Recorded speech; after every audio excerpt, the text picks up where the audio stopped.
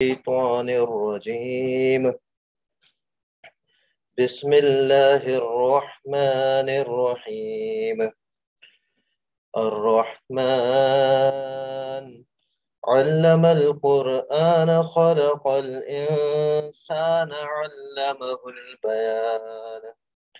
الشمس والقمر بحسبان والنجم والشجر يسجدان والسماء رفعها ووضع الميزان ألا تطغوا في الميزان وأقيموا الوزن بالقسط ولا تخسروا الميزان والأرض وضعها للأنام فيها فاكهة والنخل ذات الأكمام والحب ذو العصف والريحان فبأي آلاء ربكما تكذبان خلق الإنسان من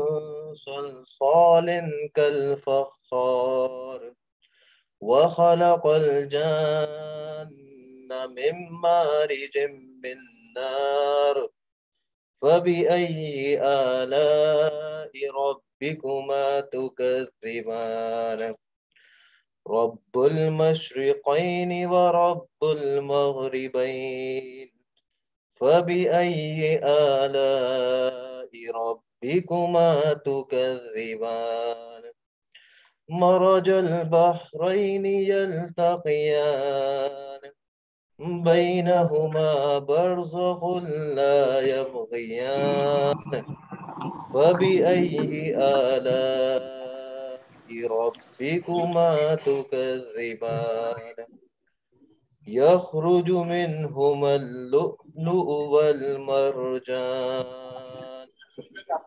فبأي آلاء ربكما تكذبان وله الجوار المنشآت في البحر كالأعلام فبأي آلاء ربكما تكذبان كل من عليها فان ويبقى وجه ربك ذو الجلال والإكرام فبأي آلاء ربكما تكذبان يسأله من في السماوات والأرض كل يوم هو في شأن فبأي آلاء ربكما تكذبان سنفرغ لكم أيها الثقلان فبأي آلاء ربكما تكذبان يا معشر الجن والإنس إن استطعتم أن تنفذوا من أقطار السماوات والأرض فانفذوا لا تنفذون إلا بسلطان فبأي آلاء ربكما تكذبان يرسل عليكما شواظ من نار ونحاس فلا تنتصران فبأي آلاء ربكما تكذبان صدق الله العظيم.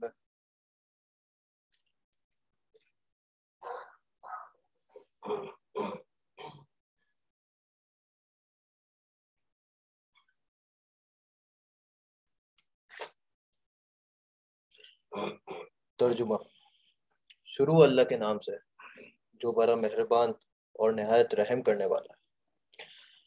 निहायत मेहरबान खुदा ने इस कुरान की तालीम दी उसी ने इंसान को पैदा किया और उसे बोलना सिखाया। सूरज और चांद एक हिसाब के पाबंद हैं, और तारे और दरख्त सब सजदा रेज हैं। आसमान को उसने बुलंद किया और मीज़ान कायम कर दी। इसका तकाजा यह है कि तुम मीज़ान में खलल ना डालो, इंसाफ के साथ ठीक ठीक तोलो और तराजू में डंडी ना मारो। ज़मीन को उसने सब मखलूक़ात के लिए बनाया। इसमें हर तरह के बकसरत लजीज फल हैं। खजूर के दरख्त हैं जिनके फल गिलाफों में लिपटे हुए हैं, और तरह तरह के गल्ले जिनमें भूसा भी है और दाना भी। बस ए जिनो इंस, तुम अपनी रब की किन किन नेमतों को झुटलाओगे। इंसान को उसने ठेकरी जैसे सूखे सड़े गारे से बनाया,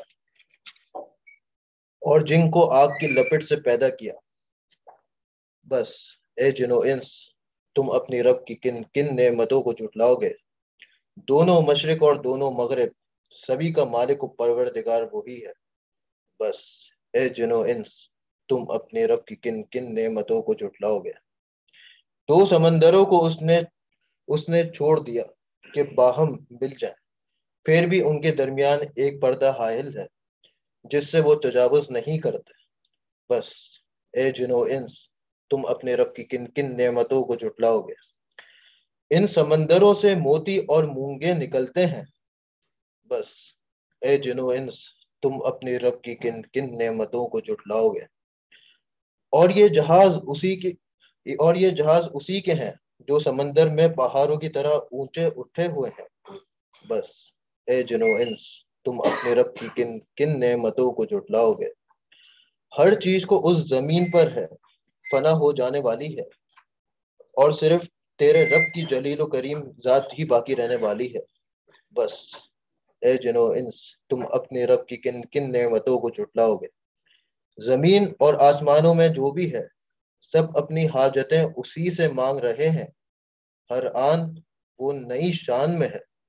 बस ए जिनो इंस, तुम अपने रब की किन किन नेमतों को झुटलाओगे। ए जमीन के बोझों, अनकरीब हम तुमसे बास पुर्स करने के लिए फारिग हुए जाते हैं। तुम अपने रब की किन किन नेमतों को झुटलाओगे। एक गुरोह जिनो इंस, अगर तुम जमीन और आसमानों की सरहदों से निकलकर भाग सकते हो तो भाग देखो। नहीं भाग सकते, इसके लिए बड़ा जोर चाहिए। तुम अपने रब की किन किन नेमतों को झुटलाओगे। तुम पर आग का शोला और धुआं छोड़ दिया जाएगा जिसका तुम मुकाबला ना कर सकोगे। ए जिनो इंस, तुम अपने रब की किन किन नेमतों को झुटलाओगे। सदक़ल्लाहुल अज़ीम।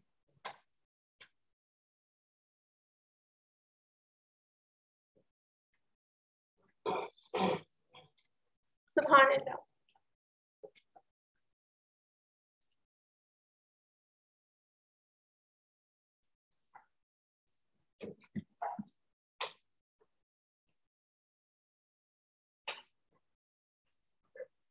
I request you all to please stand up for national anthem followed by Ziauddin anthem.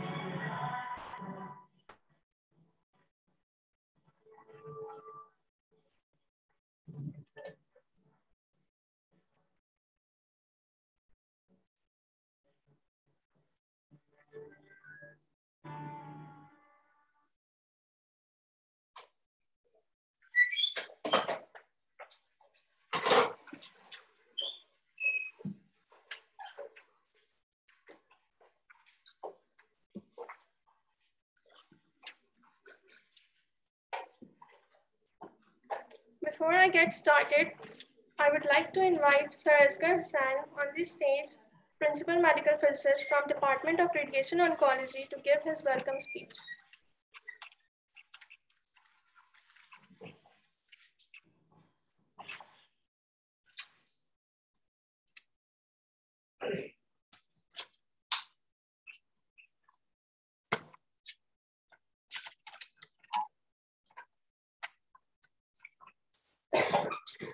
Assalamu alaikum. Good morning to everyone present here. My name is Asghar Hussain. I am working as Principal Medical Physicist in Ziauddin Hospital since 2000. I am extremely honored to address you all on this event of for medical physics workshop of Department of Radiation Oncology in Ziauddin Hospital. So this kind of event employees from different organizations interact with each other and share their knowledge, failures, and success, and try to learn from each other. We all here assembled here today to motivate and cherish all the medical physicists community and especially the young mind present among us, because students are the future of tomorrow. It is not only shows your interest, but also your dedication to learning new things. Next, I would like to welcome all the professionals and students present here from different universities, organizations, and the employees who have been working in the Ziauddin Hospital present here. And I want to thank you, my team, and from the organizing such a great event. Before I further continue with the event, I would like to welcome our chief guest, Dr. Mansoor Naqvi, Assistant Professor. He has more than 20-year experience with the Department of Radiology and Nuclear Medicine at Aachen University. His core responsibility include teaching of radiation and medical physics, quality assurance in radiology, nuclear medicine, PET studies, cyclotron, and radiotherapy. Research, scientific assessment of imaging equipment, and in institution-wide data safety. Please, sir, come on stage and share few lines with us.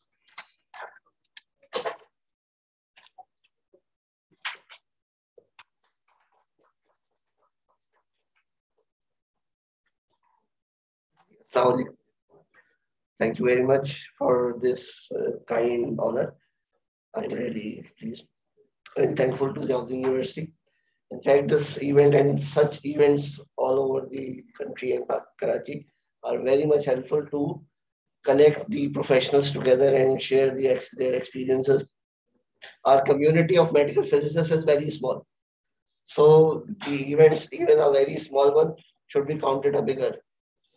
So this is in fact very, very important to continue because very few chances are available. We are continuously organizing some programs from POMP platform and other organizations. And this year we are planning to have a conference in November at the Medical Physics Day at Halcyon University.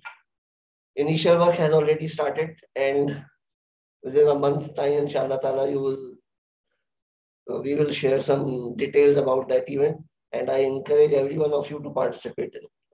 So thank you very much again for giving me the honor, and thanks.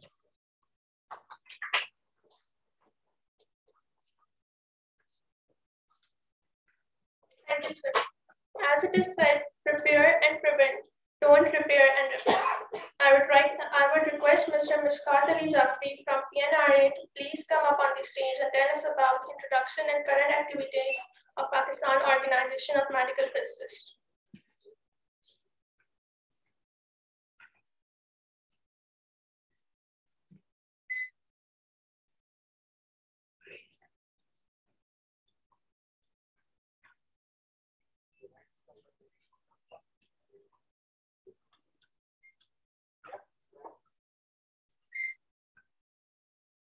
Assalamu alaikum.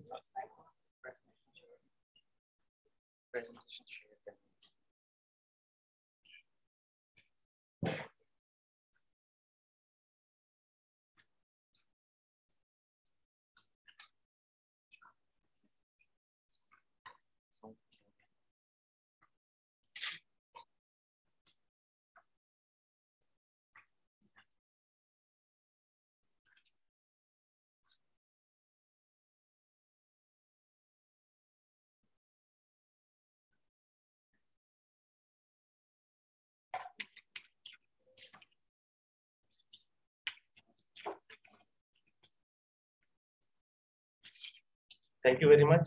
My name is Mishkat Ali Jafri. I am currently working as a Principal Scientific Officer in the Pakistan Nuclear Regulatory Authority.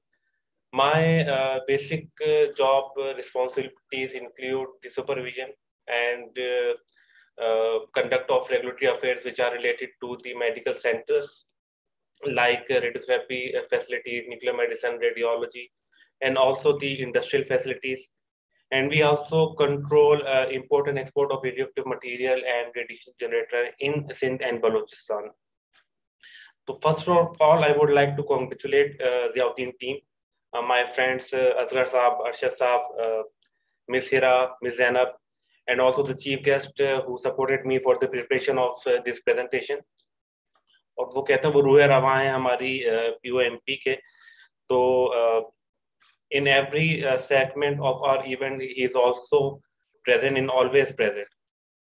So my presentation is basically composed of two parts because I consider that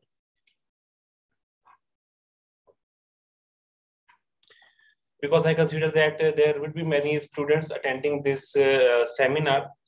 So I will briefly discuss something about the fundamentals of medical physics and then the activities of POMP, which is the Pakistan Organization of Medical Physicists.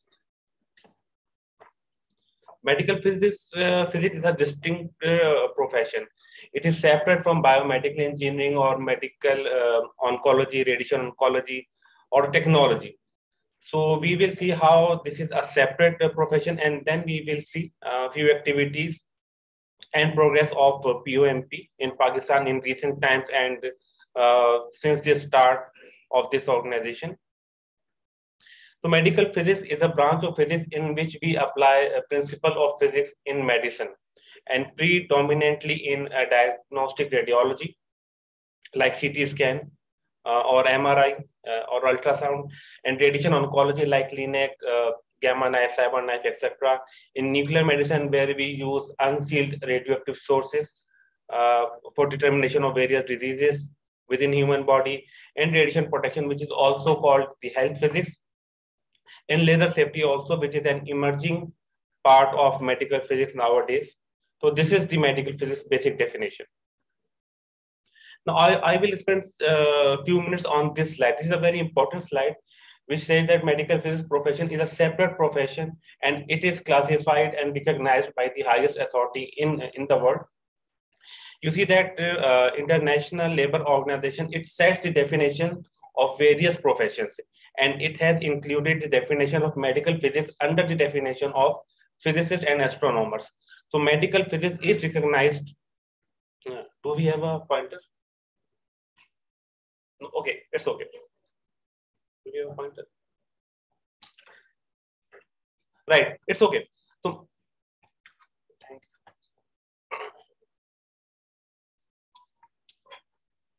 International Labour Organization is an official organization which is a part of the United Nations, and it has included the definition of medical physics. Okay, it has included definition of medical in its manual, which is an official manual, and now medical physics is considered as a separate profession for physics and astronomer, and it has also included in the definition of health professionals.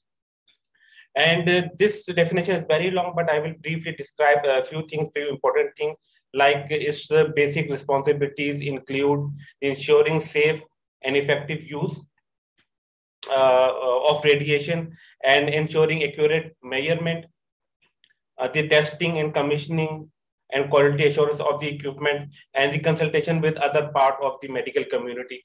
And you can see that a very huge responsibility lies on the shoulders of medical physicists as far as the correct delivery of dose is concerned. Apart from the role of doctors and the technologists, medical physicists also have prime responsibility for ensuring patient protection in diagnostic radiology and in radiotherapy as well.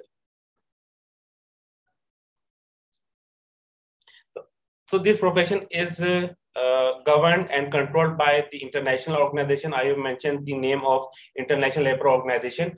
The IAEA, International Atomic Energy Agency, which sets the rules, regulation, and standards for radiation protection.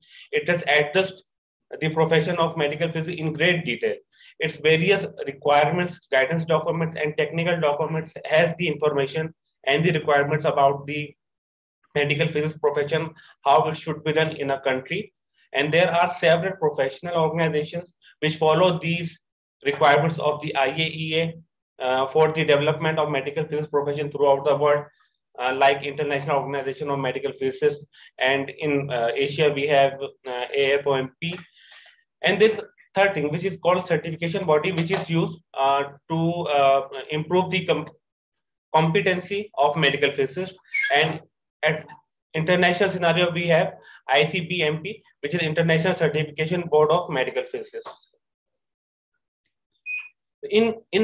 Within a country, how do we regulate this profession?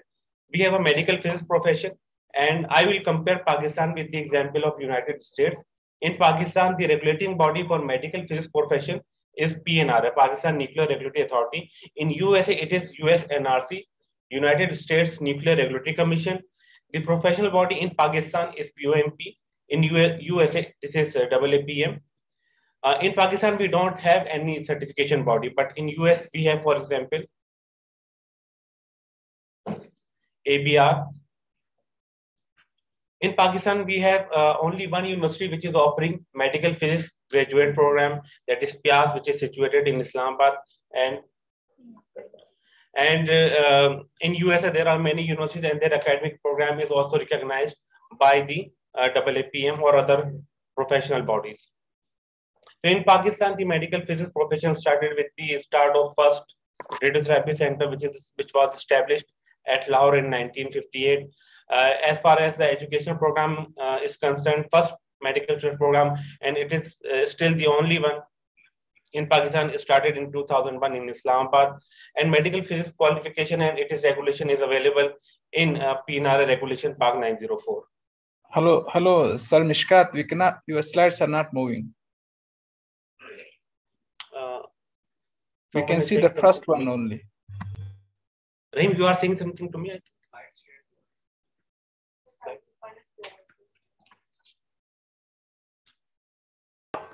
It is a common problem for all of us, sir.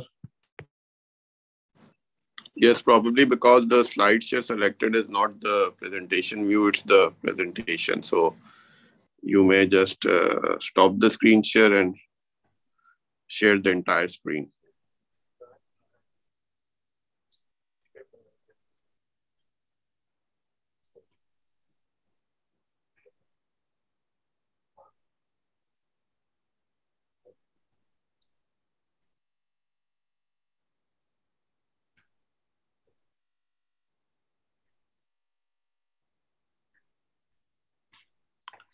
No, I think just go to Zoom, stop the screen share and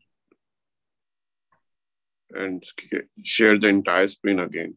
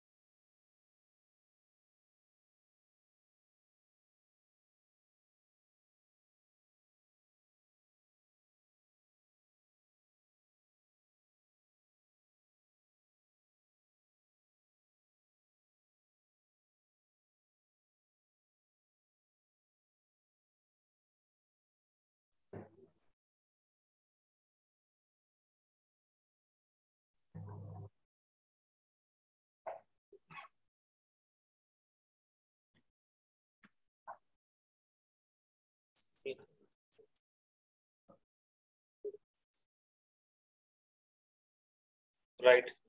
Sorry for the disturbance. I will try to cover this presentation as soon as possible. So Dr. Sherali Hussain was our mentor. Many people know about him. He actually started this activity. He started to gather all medical physicists which were available in Karachi at that time.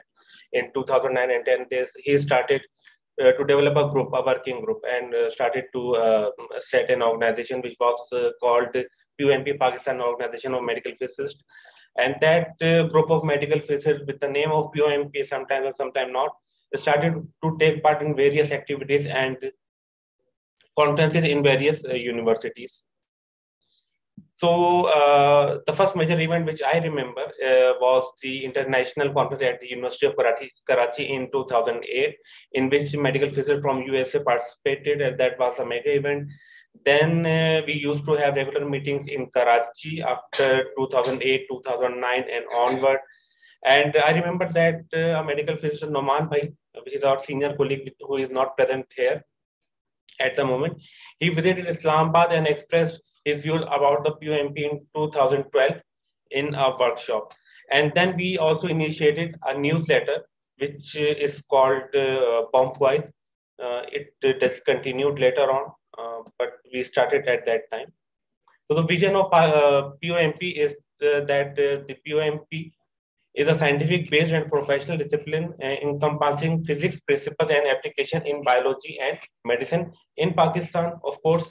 And the mission is to advance medical physics in Pakistan by disseminating scientific and technical information, fostering educational and professional development of medical physics. You see that this information sharing and educational activities are the prime role in our vision and mission. So our goal includes many parts, but I have highlighted few items which are related to the dissemination of information and training related areas like fostering communication, scientific and technical information sharing, foster educational and professional development activities, which is this event is an example of this activity. We promote high quality medical service in Pakistan, try our best, level best. And then we organize and sponsor many conferences and events. We also studied a newsletter which is called POMP. It is continued later on, but we have reshaped it in our abstract book. So इसकी कमी कुछ पूरी तो हुई है. This is the example of our newsletter, POMP Voice. This last edition was issued in 2018 with a special one. And we also conducted a mega event at JPMC in 2018, in which AAPM members visited Pakistan and trained medical physics community in Pakistan. That was a huge event, a very memorable event for the medical physics community, because we had a chance to learn many things from those senior medical physicists who are working with the advanced technologies in US and Canada. It was hosted by the JPMC team. Then we started to celebrate the International Day of Medical Physics. The first event was celebrated at NCCI Karachi as a foundation event. And then first formal event was organized at Abbottabad. Mubashir, our friend, organized that event with the help of his team. Then the Ziauddin team arranged a mega event in 2019 at the Clifton campus. What do you call that campus? Shri Jinnah colony के पास है. Then Kiran Hospital arranged another medical physics day in 2020. In 2021, last year we had an event at JPMC, and this year, inshallah, we will have another event at AKU. These are few photos of the previous events. This is Ziauddin Hospital, and this is Kiran Hospital. Because of the COVID, we have seating restrictions over here. We also have many activities throughout the day, throughout the year for medical physics. We have a very interactive WhatsApp group for medical physics. We arrange so many conferences, workshops, small courses, short courses, specialized courses under the name of POMP.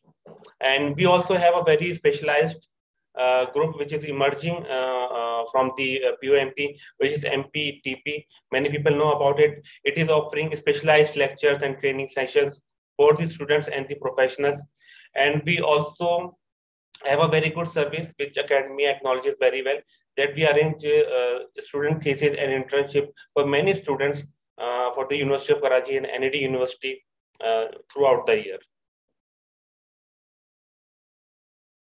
We have participated in many international organizations, international conferences like which were arranged by the PSCO and Radiological Society of Pakistan, Pakistan Society of Nuclear Medicine, and other universities like PIAS, University of Karachi, and NED University of Engineering and Technology. So medical physics is the branch which is covered by medicine and the applied and basic sciences as well. Right, this is the last slide of my presentation, that medical physics is a fascinating discipline. When you study it, you really understand its beauty. And the scope of research, professional development, training, etc. are enormous in Pakistan, because we have state-of-art technologies, but we still don't have a proper educational or systematic training program. POMP is a dynamic community and heading forward with its mission and vision, and students are encouraged to study this specialized and professional area, because it is different from teaching or quality assurance in other industrial area, and this is a specialized area. Right. Thank you very much for inviting me, and I would like to have any question if you like.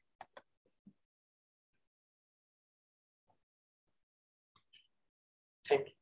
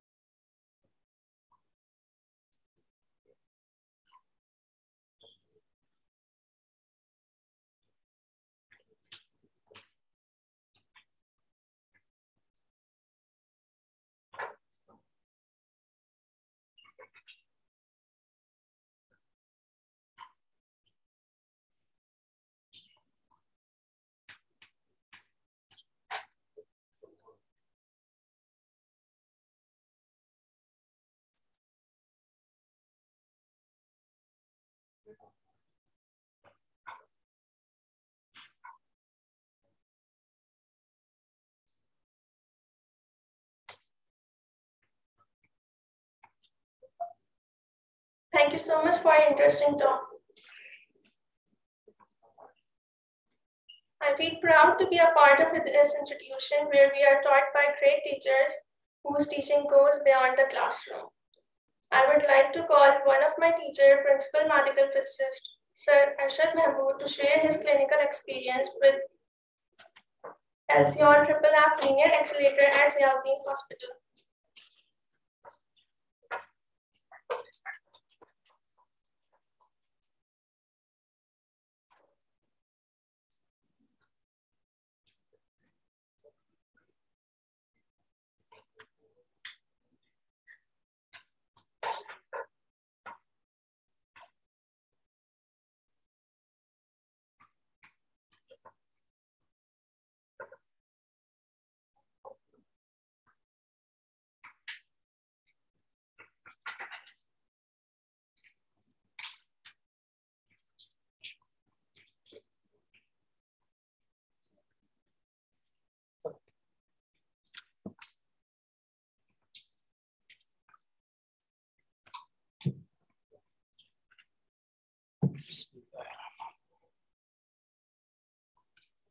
I'm Arshad,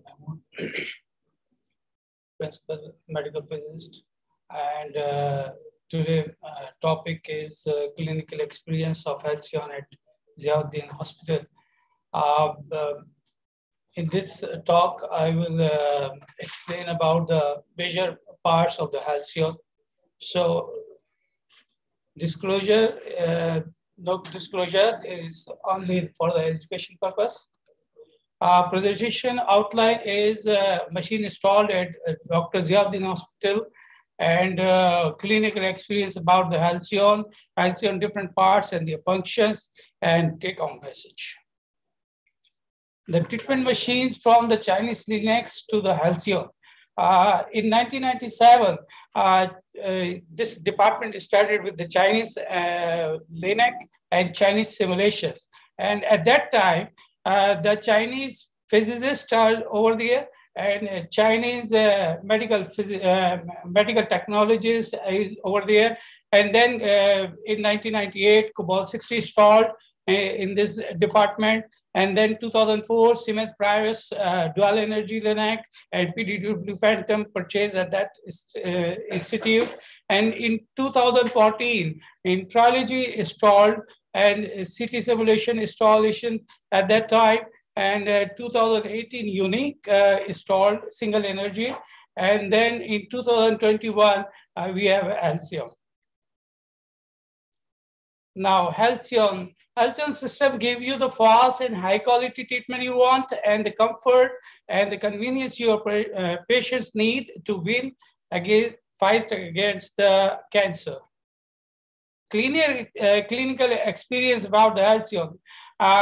First treated pelvis, then swiftly on the other as well, like brain, head and neck, abdomen, breast, prostate, and bladder. In general use, MVCBCT for all of the sites. MV is adequate and usable, but look forward to the KV. KV is very important for the other like prostate and other modalities.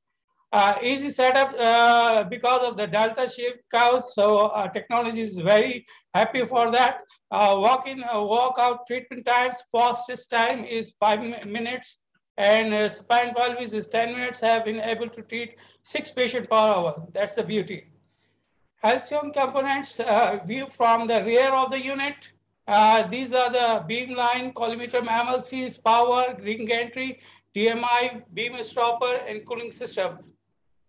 The rings, gantry, beamline, and now we move stand.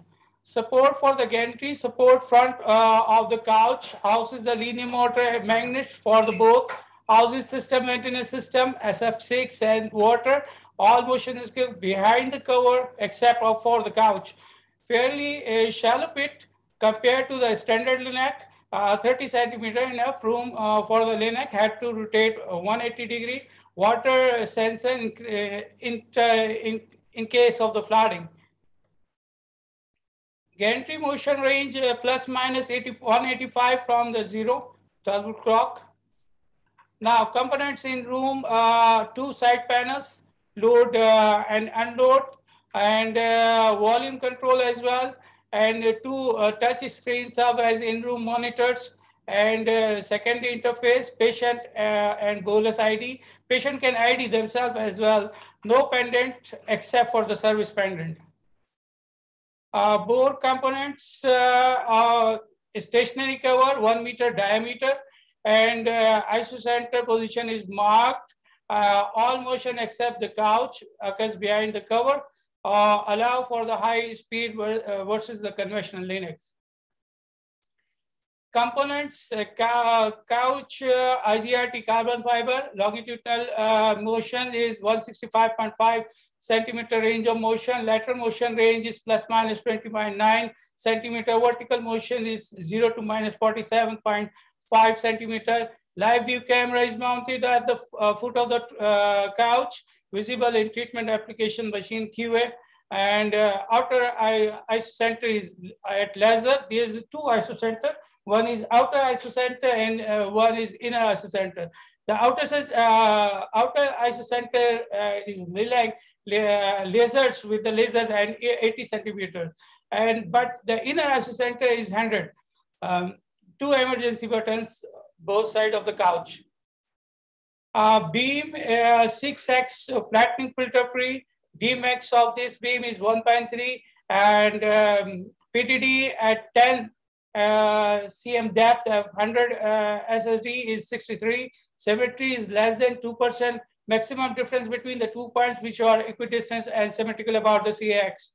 800 MUs per minute, highest available dose rate for this machine for 10 by 10 and 100 SSD at Dmax.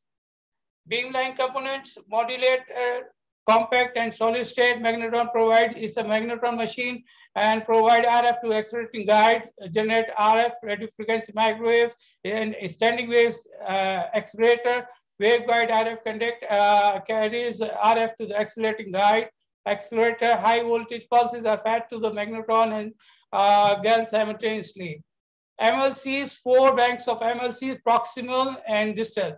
Upper one is called proximal and lower is called distal. Offset is about the 5 millimeter offset from the proximal. And integrating leaves and 77 millimeter is tall, 234 millimeter radius of curvature of leaf ends.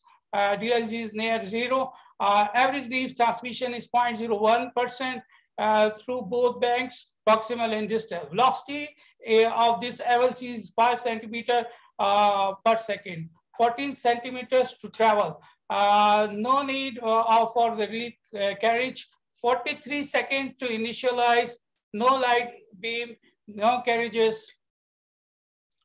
MLCs leave and view. All view followed beam divergence. Proximal bank is 29 leaves per bank and distal bank is 28 leaves plus 2 outboard leaves, 114 shaping leaves plus the 2 outboard leaves on the distal bank only.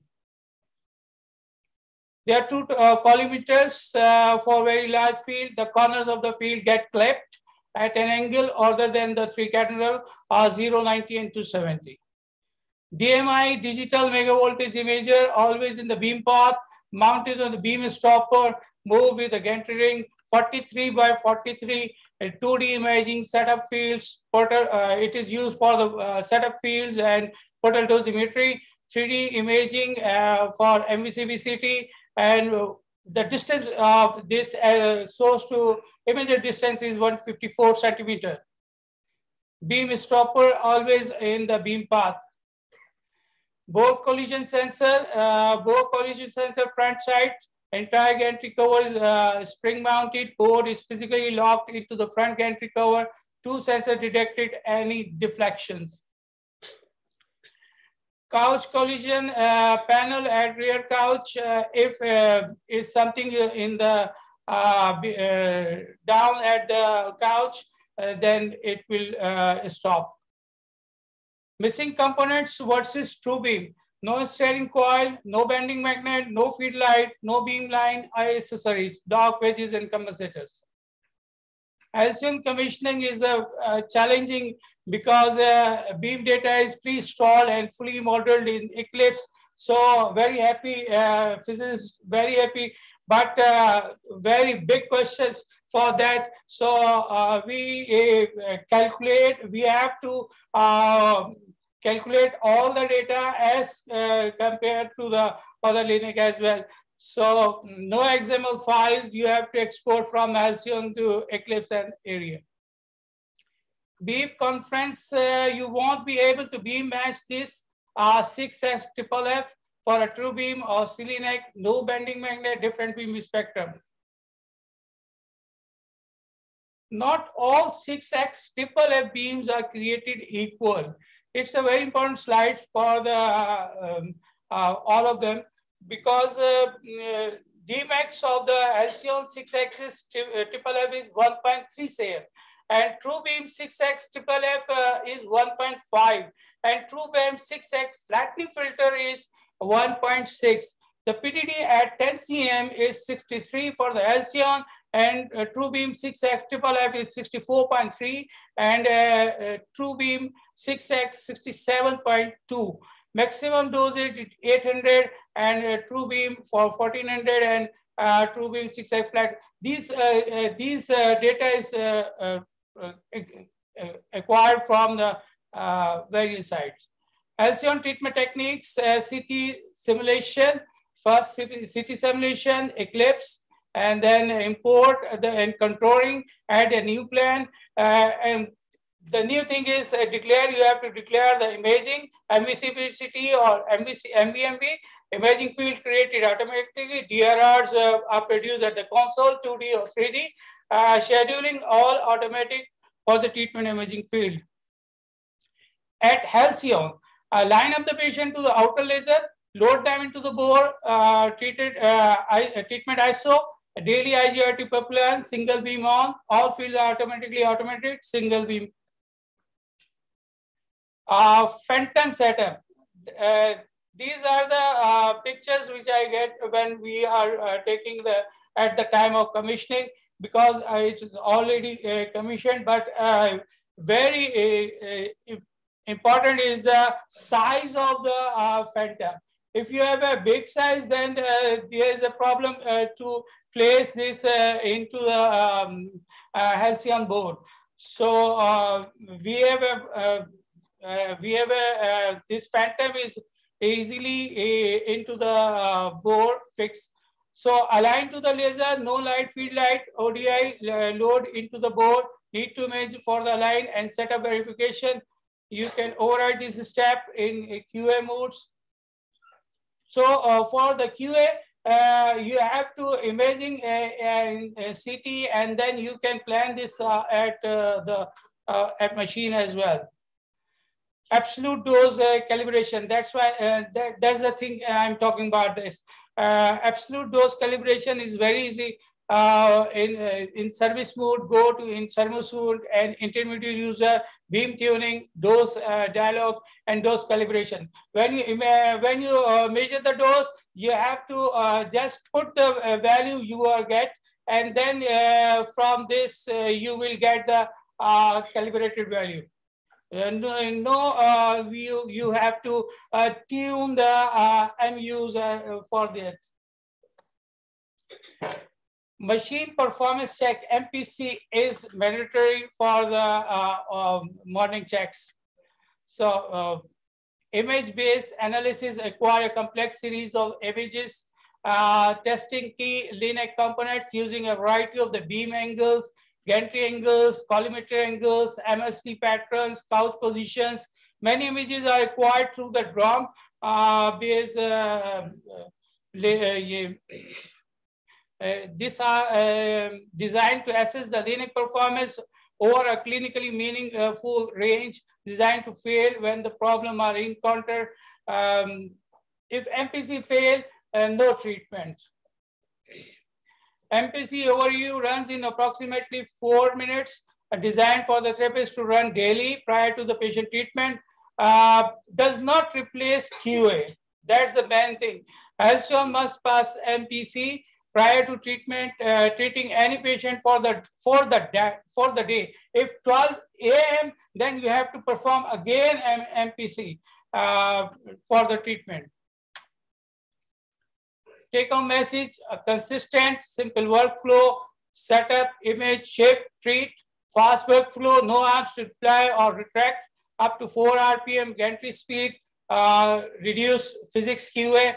Many of the TG142 test requirements are not applicable to the Halcyon. Machine performance check overall system integrity, may reduce frequency of the manual QA processes. MPC does not replace QA. Water phantom size before purchasing this unit. It's a very important thing. Thank you very much. Any question?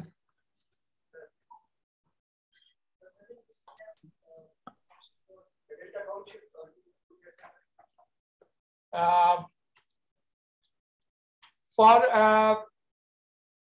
the QA, you are talking about the QA. Yes.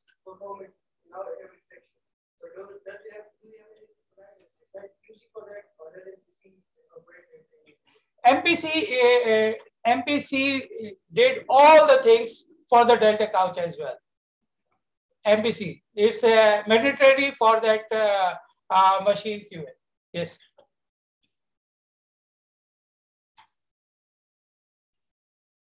Any question? 800. नहीं, it's fixed 800. नहीं, it's for the true beam. It's for the true beam. No. 800 fixed dose rate है कि जो आपके काम. Because most of the time it happens during our job. ये जो continue beam on होती है तो ये very good. इसमें ऐसा नहीं है. इसमें ऐसा नहीं. जो couch है इसका ये example है. Example मतलब 6 direction इसकी motion है. नहीं, no 6 direction motion. और emergency में से बाहर हम push कर सकते हैं. जी.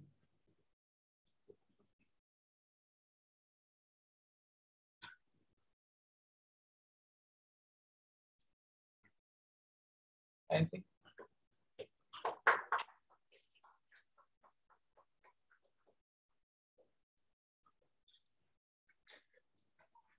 Thank you, Sir Arshad, for sharing your experience with us. Before I further continue, we will move towards the tea session. Tea will be served on terrace. Please move.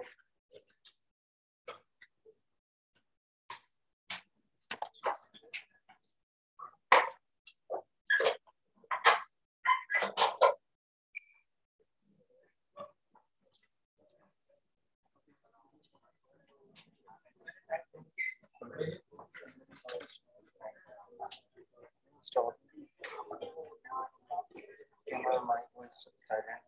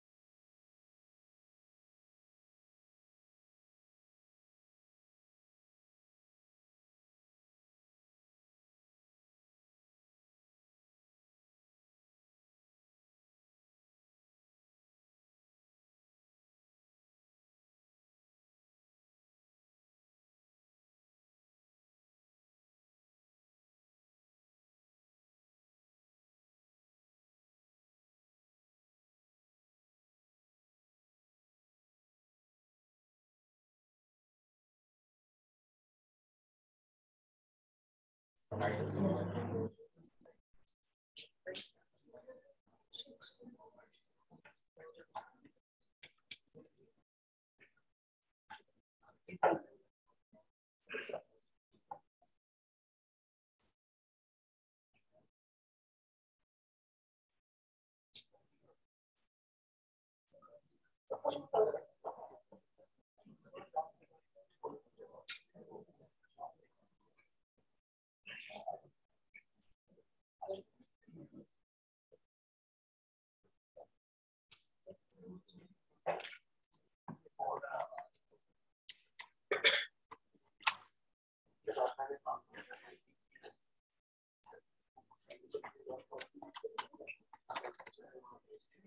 we will continue our session with another presenter. I would like to call Mr. Manoj Kumar, medical physicist from NCCI, to give his presentation on brief introduction of PMP TG198 and report on implementation guide for TG142, quality assurance of medical accelerators.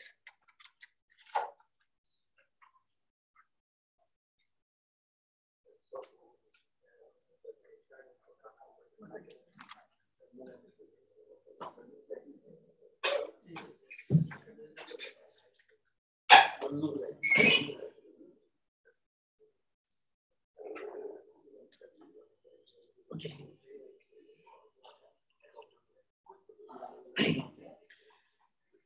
Assalamu alaikum. Good morning, everyone. My name is Manoj Kumar, and I'm a medical physicist working at NCCI Hospital.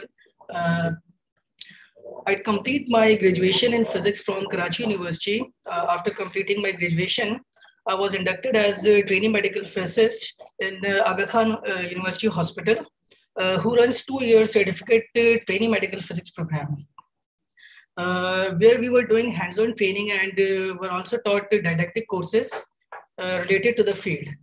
After completing the certification, I was appointed there in Aga Khan as a medical physicist, and I served further there for 2 years as an on-job employee. And then I switched to NCCI Hospital, where I'm currently working as a medical physicist for the last 2 years. Okay, today I am presenting a report of quality assurance that is related to medical linear accelerators. I'll start with some basics because students are also here. So the word brief is here. Brief word is not present in the report because there's a very lengthy report of almost 60 pages and it cannot be covered in a single session. Okay, so when we buy a new machine or equipment that is a linear accelerator or simulator or TPS, it has some specification, and we need to maintain those specifications so that it can be efficiently run at its 100% or within its tolerance. So in order to find that whether it's working in its at its specs, we need to do some tests. Those tests are called quality control tests. Now, these quality control tests are for many different parts, and all of these quality control tests combine to form a quality assurance program, quality assurance for different parts. Okay, now we need to have some baseline values and reference values so that we can compare the test with them. And these values, the reference values and baseline values, come from standard bodies. And these standard bodies are AAPM, American Association of Physicists in Medicines, and IAEA, International Atomic Energy Agency. They do big clinical trials, and via research and education publishes different reports and give us guidelines so that we can follow them. And we and all over the world, these reports are followed. Okay, so this is one of the report from AAPM, task group 198. This is basically updated version of TG142. TG142 is the previous report for TG198. And the title of TG142 was Quality Assurance of Medical Linear Accelerators. Okay, as I said, AAPM is a standard body. So we can read the last 4 lines that AAPM supports the medical physics community with a focus on advancing patient care through education, improving safety, efficacy of radiation oncology and medical imaging procedures through research and the maintenance of professional standards. Okay, history of TG reports. It's not a new report, but reports on quality assurance of medical accelerators has been published in past. So TG40 was the first report published in 1994, and it contains almost all the quality control or quality assurance tests for the medical linear accelerators. But with the evolution in the technology and different techniques comes, TG142 was published in 2009, and in this, the complete tests were there of TG40, but the table 2 was updated because after TG40, asymmetric jaws, MLCs modulation was came into existence, and they had to incorporate in a new report. So TG142 came.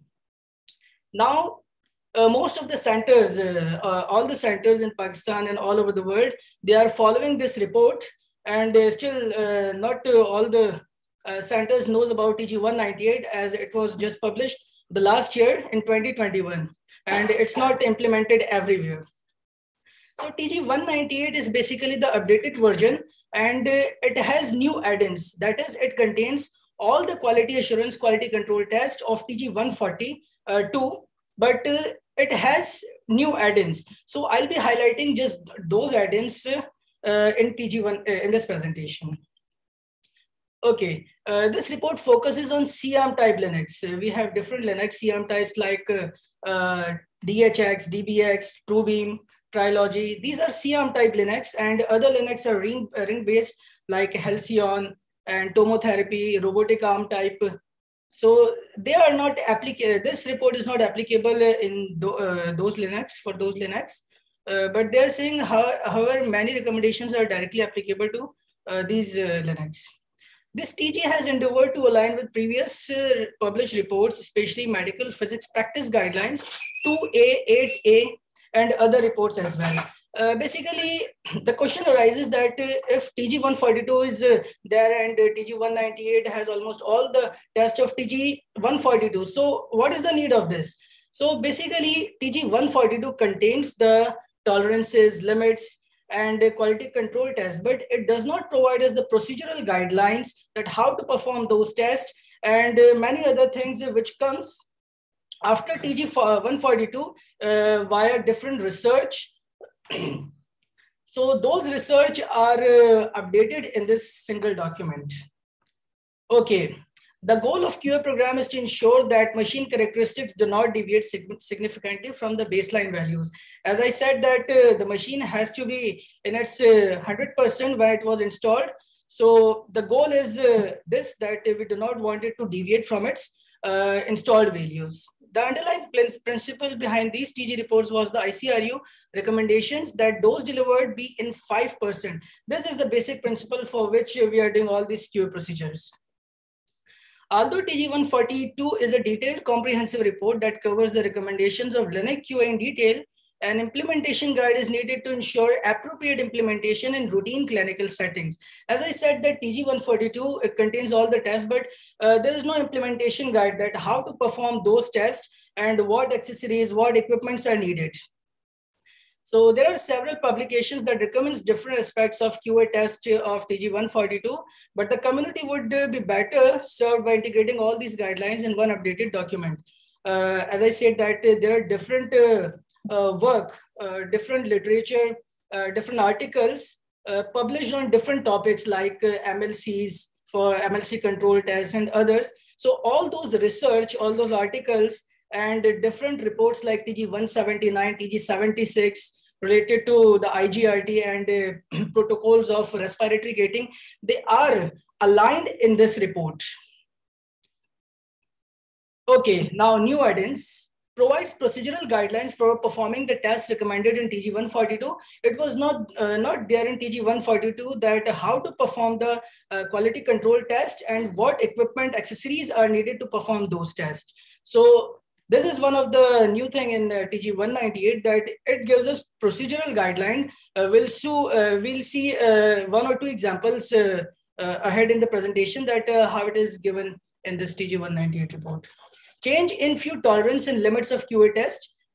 Few tolerances and limits are revised for different tests.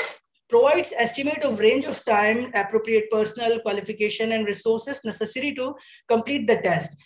So range of time was not, it was not talk about range of time in the previous report that for different quality tests, we need to complete within certain minutes or certain hours. So this report talks about the estimate of range of time. Appropriate personnel who should do the daily QA test, the monthly test, the annual test. Who are the appropriate personnel for doing those tests?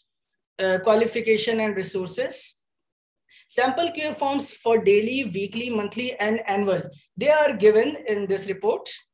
VMAT QA is added in TG 198 report. It was not the part of TG 142 because VMAT was just came at that time when this report was published, TG 142. So there was not enough literature to incorporate VMAT QA at that time. So VMAT QA is added in this report. The recommendations are not intended to be used as regulation. This paragraph is written in almost all the reports that these are recommendations. They are not regulations. You can change the report. This is customizable. So it depends on the institutional needs that what sites they are treated and as per their institutional needs. So these reports are customizable. This TG replaces all X-rays with photons. In previous reports, the word X-rays were used, that X-rays output constancy, X-rays were used everywhere. So and now in this report, they have replaced X-ray with photon. And in gating section, the amplitude is replaced with displacement to align with DG 76. Okay, change in tolerance. In daily and weekly test, the changes in tolerance are the test for positioning and repositioning of imaging and treatment coordinates for SRS SBRT machine, it's increased from 1 mm to 2 mm. And with the exception when SRS treatment is done, so on the day of SRS treatment where you are using IGRT with SRS treatment, so at the day of SRS treatment, the QMP is liable to validate that the tolerance should be 1 mm on the day of SRS treatment. Otherwise, for imaging for QA purpose is 2 mm. So QMP should review and sign off daily QA test, preferably daily, minimum once a week. The daily QA test is to be done by RTT, radiation therapy technologist, but the physicist needs to review it at least once a week and sign off them. The sign is important. It recommends. Okay, the changes and limits in monthly test. So tolerance for radiation, light radiation coincidence for both symmetric and asymmetric field was changed to 2 mm per Jo. And this change is made to align with MPPG 8A, that is Medical Physics Practice Guideline 8A. It was changed to 2 mm from 1 mm because most of the treatment now they are IMRT or IGRT or SRS. So we don't need field light now. Field light was needed in 2D treatment or 3D treatment. We were opening X1, X2, and Y1, Y2 jaws. So that's why the limit is increased. Okay, tolerance for jaw position indicator was changed to 2 mm per jaw for symmetric mode, and for asymmetric mode, it is 1 mm per jaw to align with MPPG again. So it is also revised. In monthly QA test, VMAT is added. That is, you need to perform at least one VMAT test patient specific monthly. Okay, for monthly QA, QMP should review and sign off on the reports within 15 days of completion. That is when the QA is performed. So within 15 days, the physicist need to review it and sign off them. So that if there are any changes or actions to be checked, it is done as soon as possible. Okay, this is one of the example I was saying that the procedural guideline given. So it is it is a jaw position indicator test where they have completely clarified that what is the objective of this test, what are the tolerances for the test, and what are the equipments and accessories needed to perform this test, and what is the method also. This is another test, VMAT. Again, it's in monthly test, and objective is there, tolerance is there, and method and equipment is there. The highlighted area says that at least once a month you need to perform a patient-specific VMAT QA. But if you are not doing many plans of VMAT, you're not running VMAT plans, if it's rare, then you can take it to annual QA. That is, in annual QA, you will perform at least one VMAT QA test. Okay, in annual test, the changes are MU linearity for photons should be tested for both static and dynamic beams, as the beam control system can differ. So MU linearity, this is a new thing. In the previous report, it was recommended that you have to do MU linearity for static fields only. But now it is recommended in this that the modulated beam is also checked for MU linearity.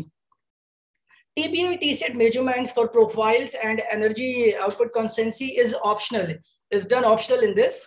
They're saying that if the nominal SSD, at nominal SSD, the output and profiles, they all are okay, then you don't need to do TBI output constancy on annual basis. The tolerance for radiation and mechanical isocenter was changed to absolute values as opposed to reference from baseline to align with MPPG 8A. Okay, now the tolerance for radiation and mechanical isocenter is, I think it's 2 mm, but they are saying it's now absolute values. Absolute value means you're doing the test, you're looking at the test that if it's 2 mm or 1 mm, so you will see the tolerance there. You will not compare these values with the baseline values or values taken at the time of acceptance or commissioning. Okay, so another test, VMAT QA, as I said that it is adjusted in annual test. VMAT QA, test patient-specific QA and interrupted test were added. One is patient-specific VMAT QA constancy. That is, the VMAT is running continuously, but the machine sometimes malfunction, and what happens is the beam stopped in between. And then again, we start the beam and we complete the treatment. So in this report, they are recommended that do this test once with a continually running the beam, and in the another test is interruption, that stop the beam and again run the beam and complete the test and compare both of the results. Okay, the another is a tabletop sag. We have been done this test. The name of this test is reworded to treatment couch top flex. This is the new name of a tabletop sag test. Treatment couch angle tolerance is changed to align with this. Treatment couch angle tolerance is changed for non-IMRT and IMRT is ±1 degree, and for SRS, SBRT is ±0.5 degree. Okay. Upon completion of annual QA, it is recommended that comprehensive annual QA report be generated. It's now recommended in this report in TG 198 that after you have done with your QA, annual QA, you need to generate a report, QA report. The report should contain a summary section stating significant findings based on the recommended values. So there should be a summary sections in which you will write all those findings and tolerance and out of tolerance values, so that these reports should be signed off and reviewed by the QMP for future use. Okay, so summary and recommendations. Detailed policy and procedures should be available to every members of departmental QA team. As I said that these are not QMP qualified medical physicists, but there are RTTs also who need to perform the daily QA test. So detailed policy and procedures should be there. They should be documented so that every person know that how to perform those tests and what are the tolerance limits and all that. So establish policy of roles and responsibilities for involved QA personnel. Recommend appropriate personnel to perform specific QA tests. Guidance and interpretation of frequency and timing of QA program. Now they have imposed a limitation that daily QA that we have been doing according to DG 142 also, that daily QA is to be performed by RTT, radiation therapy technologists, and it is to be done before you take the first patient, that we are doing also. But it should not be skipped. It should be done daily. Monthly QA should be following calendars months. That is, it should not skip, and it should be done following months. And the limitation is imposed that you have to do after 3 weeks or after 5 weeks. Plus minus 1 week is the imposed limit. Gap between annual QA is 13 months. That is, after 13 months is passed, you need to perform the your scheduled annual QA. Okay, this TG addresses extra time. Now, there are many tests are added in this TG report. So we need extra time. So this TG recommends and provides a guideline to the oncology administrator that they need to understand, obviously we are doing all these things for patients. So we need extra time to perform all these quality assurance. So there is a demand of extra time and extra resources. We need to perform the QA test. The time required for annual QA is estimated to be 40 to 60 hours for multiple energies, photon and electrons. Okay, these are the few references I have taken from this TG 198 report, but there are many in that report. I have tried to complete all the new add-ins, all the new highlighted all the new points, but still I will recommend all of you people to go through this report and implement this report in your clinical setting. Thank you very much. Any questions or comments? Hello, Manoj. This is Rahim. As such, there is no question, just a comment. It seems like you have very good command on TG198, but I think in our next academic hour, we would love to listen the procedural part of some of the crucial tests, because you have given us a very brief review, but we would like to see the procedural part as well, if you can. Sorry, I didn't hear you. I'm saying in our next academic session, if you can present procedural part, the various tests recommended by TG192, then it will be helpful for us. Yes, sure, but still this cannot be done in a single session. So we'll see that it can be done in a series of sessions because there are many tests in this report. Thank you so much.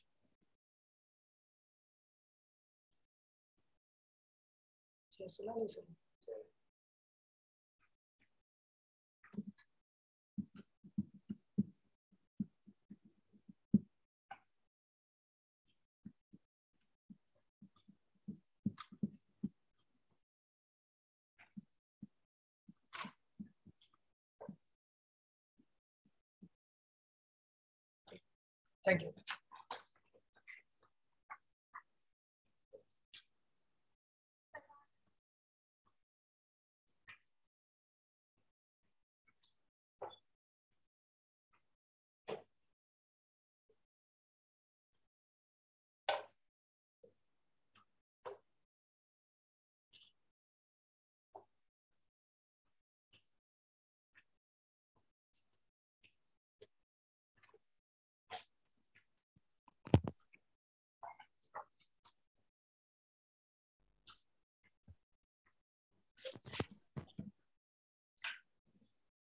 Moving towards the next presentation, I would like to invite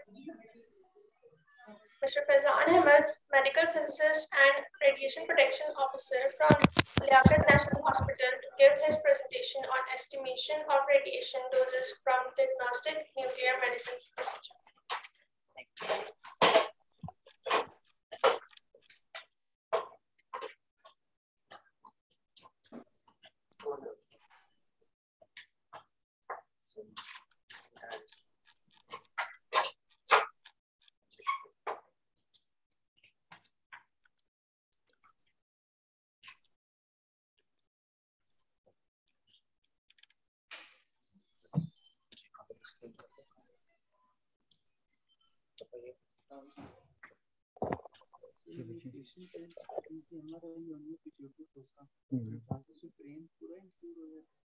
वो तो उसमें तो वो पूरा ही करेंगे, लेकिन हम setup same रखना है उसमें, ठीक है।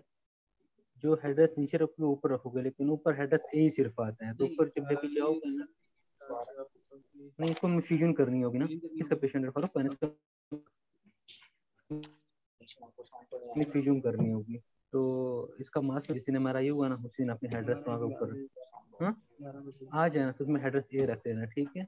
क्योंकि ऊपर हेडरेस ए के अलावा और कोई पूरा आता है, तो फिर सर कहते हैं कि हम यहाँ पे नीचे भी डॉक्टर जा सकते हैं।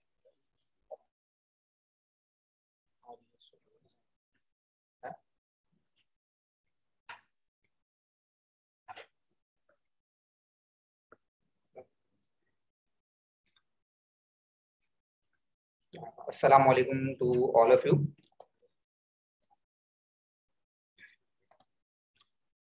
My name is Fayzan Ahmed, and I am a medical physicist and radiation protection officer at Yagat National Hospital, Karachi. And the topic of today's presentation is estimation of the external exposure from the patients which are undergoing nuclear medicine diagnostic tests. It is basically a research-based project which was performed at our facility, and I will be sharing with you the findings of that research.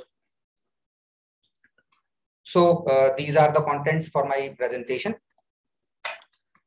Regarding to the nuclear medicine, as we all have some basics related to radiology, so I am skipping that part.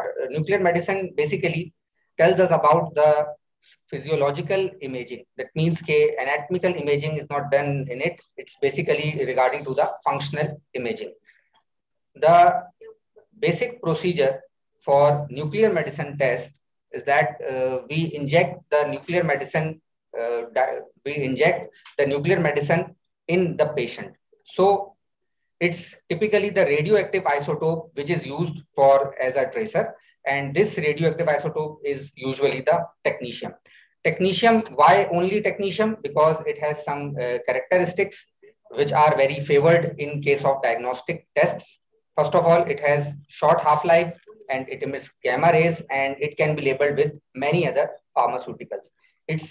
Typically, its average energy is 140.5 keV, or you can say 140 keV. So, regarding to our research, that after the injection to the patient, that means that radioactive medicine has been administered to the patient, what will be the dose rates outside the patient? Because whenever we inject it to the patient becomes the radioactive source. So how much will be the dose rates surrounding the patient? How much will be the dose rate at the surface of the patient?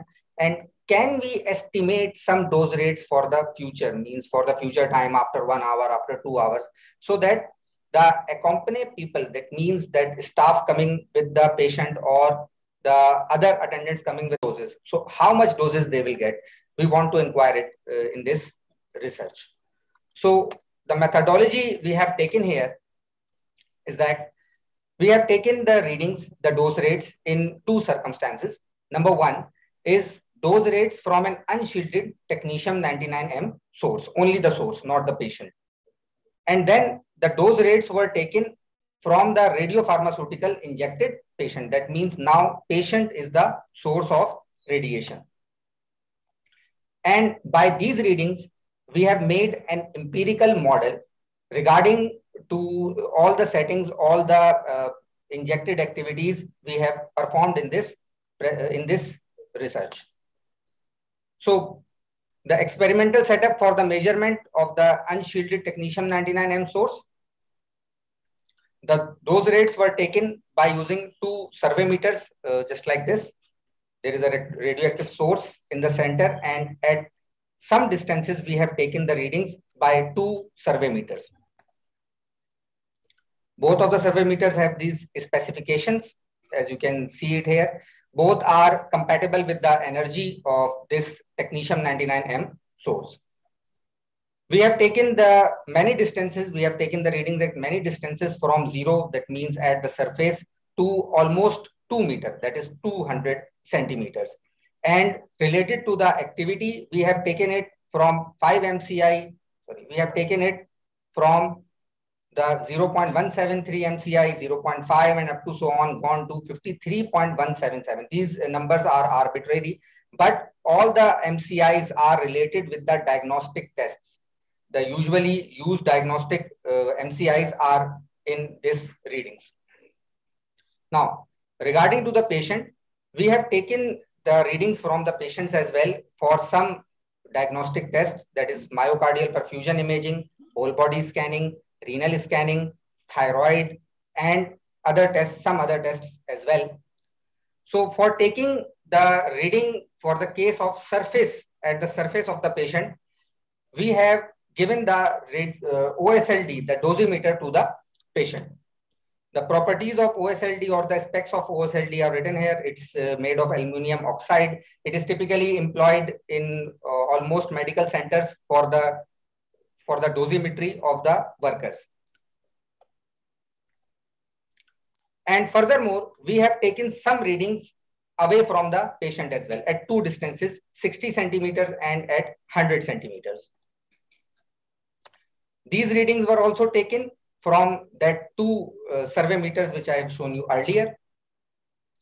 Now, regarding to those who work in the nuclear medicine, they must be familiar with these doses. Typically, these are the radioactive doses, or you can say the radioactive medicine activity injected to the patient in these tests, which we have performed during this study. These are the number of patients or number of samples which we have taken the data.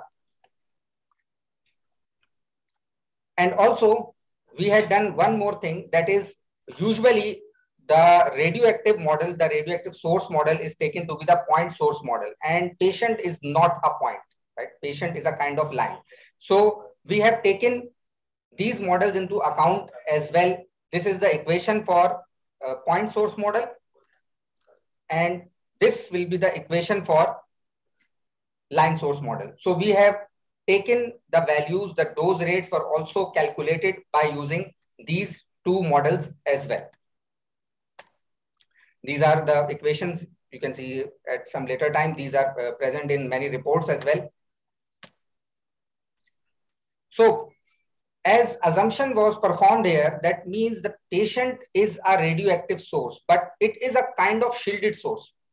It will have dose rates as compared to the unshielded source, it will have dose rates lower than that. And we have taken these readings as well and compared it with the technetium-99m source, which was unshielded, and attenuation factors were calculated by using these values. For the attenuation factors, we have simply performed this division, that is the dose rates at patient surface divided by the dose rate at that source surface. Similarly, at the given distances, we have taken the dose rates in these ratios, and we have that attenuation factor. So this enabled us to make the empirical model. That means related to the dose rates and the distances, we have made a model.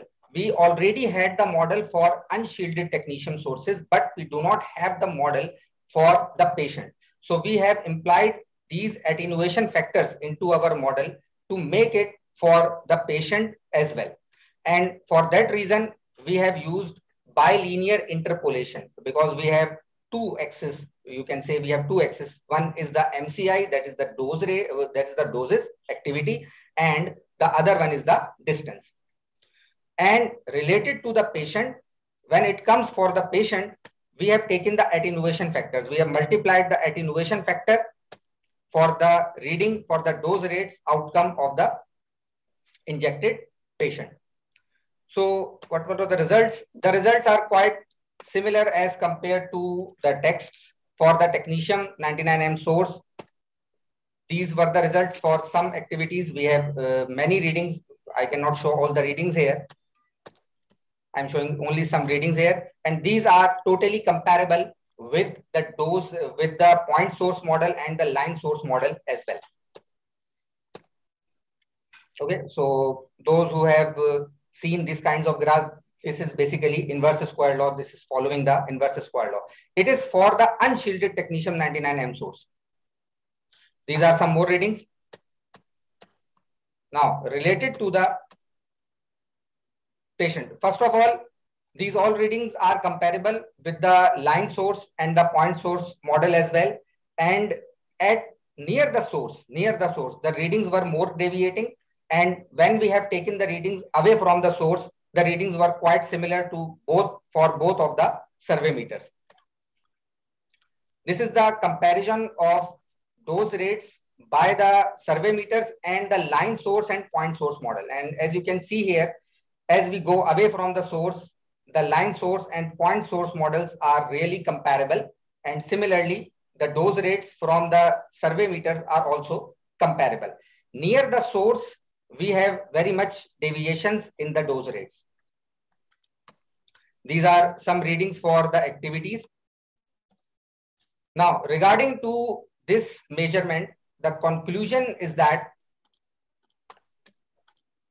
when we are away from the source, basically the point and line source model give almost same reading, because when we are away from the source, it's not the line, it's the point. But near the source, we have to perform measurements because this is our only source. Now, talking about the patient, what will be happen to the patient or in the case of patient? So for that, we have readings. These are the readings and all the time is spent during that time in the department. These were the doses which were measured by that OSLD, by that dosimeters. So we have calculated the dose rates, the average dose rates from this and compare it with the average dose rates of the survey meters. And as you can see here, survey meters were giving high reading as for the unshielded source. And for the patient, the dose rates are very low because patient is a kind of shielded source. So these are the findings for the readings. As you can see here, larger the activity, larger will be the dose at patient surface. Highest number is 0.74 MSV and the activity injected was 27.91. This is for the MPS test. This test is done in 2 phases. So readings from the radioactive source gives one information, and that is quite possible. That means we have the reading, that means the activity, highest the activity, higher will be the radiation dose received by the patient. Typically, these are not employed in the clinical setting because the release criteria for technetium 99M found by the NCRP report 155 and US NRC is 760 MCI. And regarding to the 760 MCI, no diagnostic test is performed at this activity. The diagnostic tests are performed for 30 MCI, for 20 MCI. We do not give 760 MCI to any patient for the diagnostic test. So this is not related with the release criteria, but related with the radiation doses outside the patient. So higher the activity injected, higher will be the radiation dose, the cumulative dose of the patient. And obviously the dose rates were very much lower than the patient release criteria.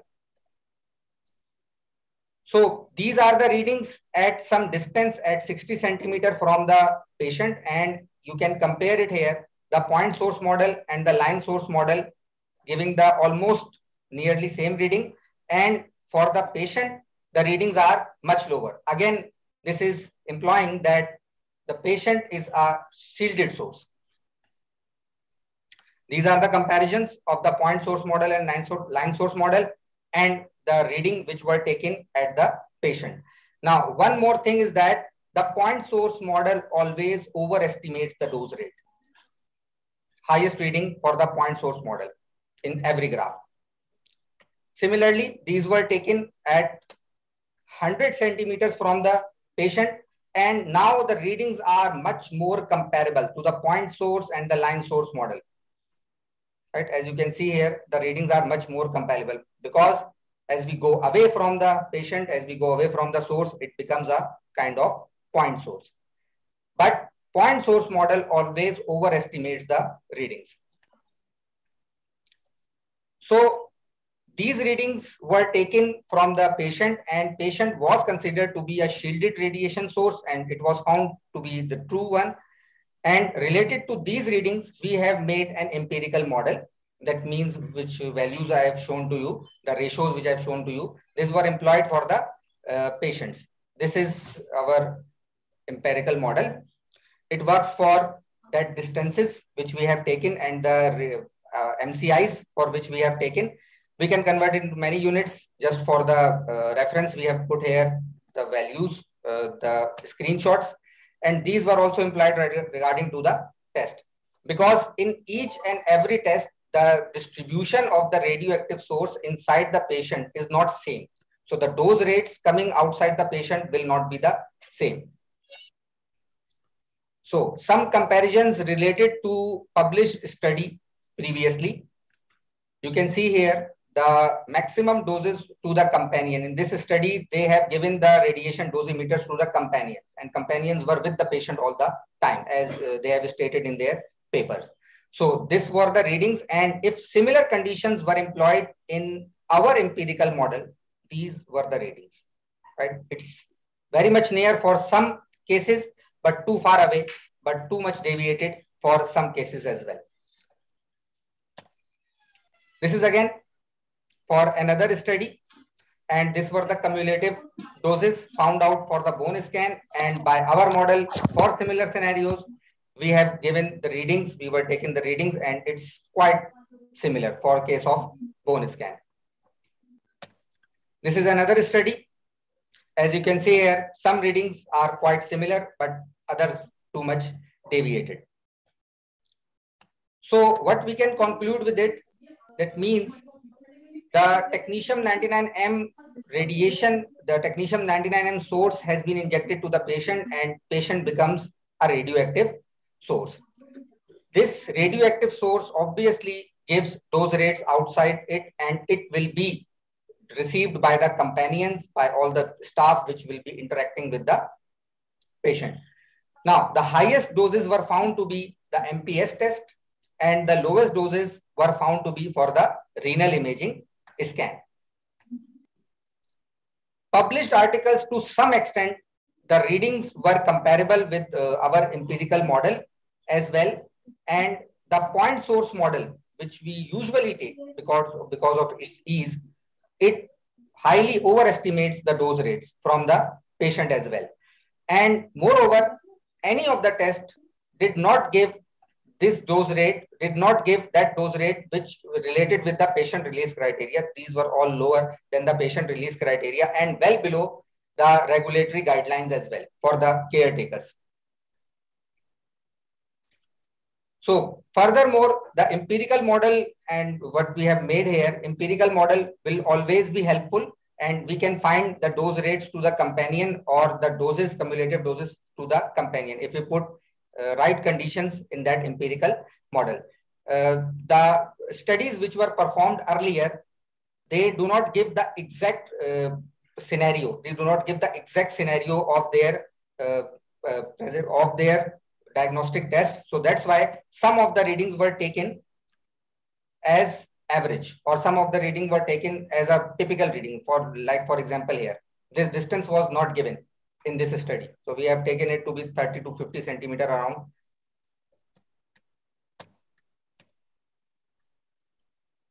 So future work, we can make it a more precise study by using other dosimeters, the comparable dosimeter, small size dosimeter, and we can place it on many areas of the patient if we want to have a more accurate reading. But overall, the radiation doses were lower from the patient, but ALARA principle is there. So many of the centers could benefit from it, as they know that how much radiations could be received by the companions or by other staff due to interaction with the patient. And that's all for the presentation.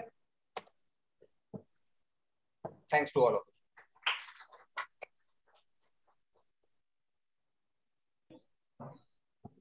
Any questions? Hello, Fayzan. Yes, sir. Such a nice study, but just a quick question. Any recommendations or any change in your practice in terms of radiation protection for your patients and attendants after such a wonderful study? Yes, sir. We have basically employed some rules there. That means, if I could say that, usually the patient, this is a typical practice that no companion are usually with the patient after the radioactive medicine were injected with the patient, but we take it on a strict notes as well. Means we have employed all the basically warning signs were there, but warning related to this as well for the companions. Although the readings are not that much high, but still there is a chance of some radiation induced things as well. So we have taken it into account. Thank you. Welcome, sir. Yes. Can I answer in Urdu? Yes. जितनी भी यहाँ पर studies जो मैंने इसमें show की हैं, जिसमें मैंने कंपैरिजन किया है, इसका कोई एग्जैक्ट मेथडोलॉजी नहीं है। जितनी भी स्टडीज मैंने अपनी स्टडी को करने के लिए और इसको कंपेयर करने के लिए दूसरी स्टडीज से जो लोगों ने क्या किया, तो कोई मेथडोलॉजी गिवन नहीं है. There is know some TG guideline and other guideline. So it's totally up to you right now. You can consider it a volumetric source, you can consider it a line source, but we usually do, we consider it a point source. Point source की equation सबसे आसान है, you have to put the values and get the answer. Line source तो भी कोई नहीं जाता. So we have taken to another step. Any one of you can do it on the other step, go it for the volumetric as well, and that will be more good, obviously. But for the volumetric thing, as you can see here, in this study, we have given only one dosimeter. Volumetric means you have to give dosimeter there, everywhere to the patient. This will be a more accurate study. Any other questions? After this study, can you recommend any dose on which we can use the patient? Is there any recommendation dose rate on which? Sir, it's basically written. However, these doses are very less. That's very true. But suppose that you inject 15 MCI dose to a patient, immediately or suddenly patient refuse to complete his or her scan. Then what will release him, or what will be the criteria? The release criteria is given in NRC 10 CFR. It's written here. 760 MCI, and we usually do not give this high much dose in the diagnostic test. So related to only the patient release criteria, it will not be applicable to the diagnostic test. But it's a thing which we have given the radioactive source to the patient. So we won't let it go. First of all, there is a counseling of the patient before starting the test. So that's why in that stage, this all comes to an end. And if patient accepts for the test, it will be gone for the test, means it will be injected to the patient, but not that time. After the injection, we won't let it go.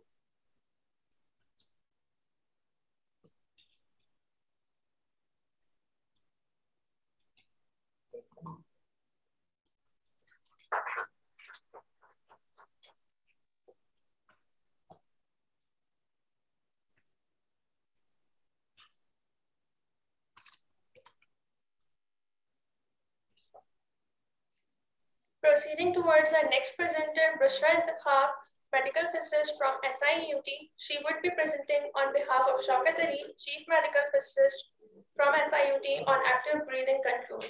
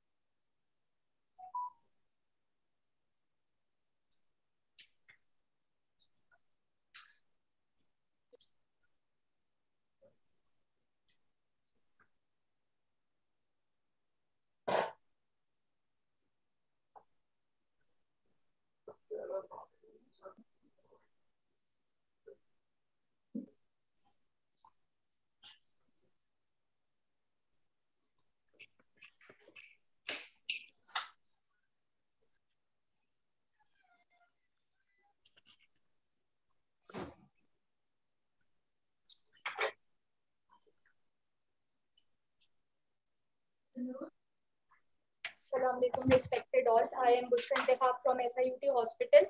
On behalf of Mr. Shaukat Ali, on behalf of Mr. Shaukat Ali, I am going to present and share artificial experience of using ABC. So, radiation therapy plays an important part in the delivery of in the treatment of tumors. So one of the big challenge faced during the radiation delivery is the interfraction motion of the tumors, and managing the interfraction movement due to the respiration is essential to deliver the prescribed dose accurately to the target volume. These are the techniques to overcome the interfraction movement. The techniques involved is active respiratory gating technique, which is the most common. And this uses or involves the delivery of radiation during a particular phase of respiratory cycle. The other one is deep breathing method. During deep breathing method, the patient takes a deep breath before the beam is turned on.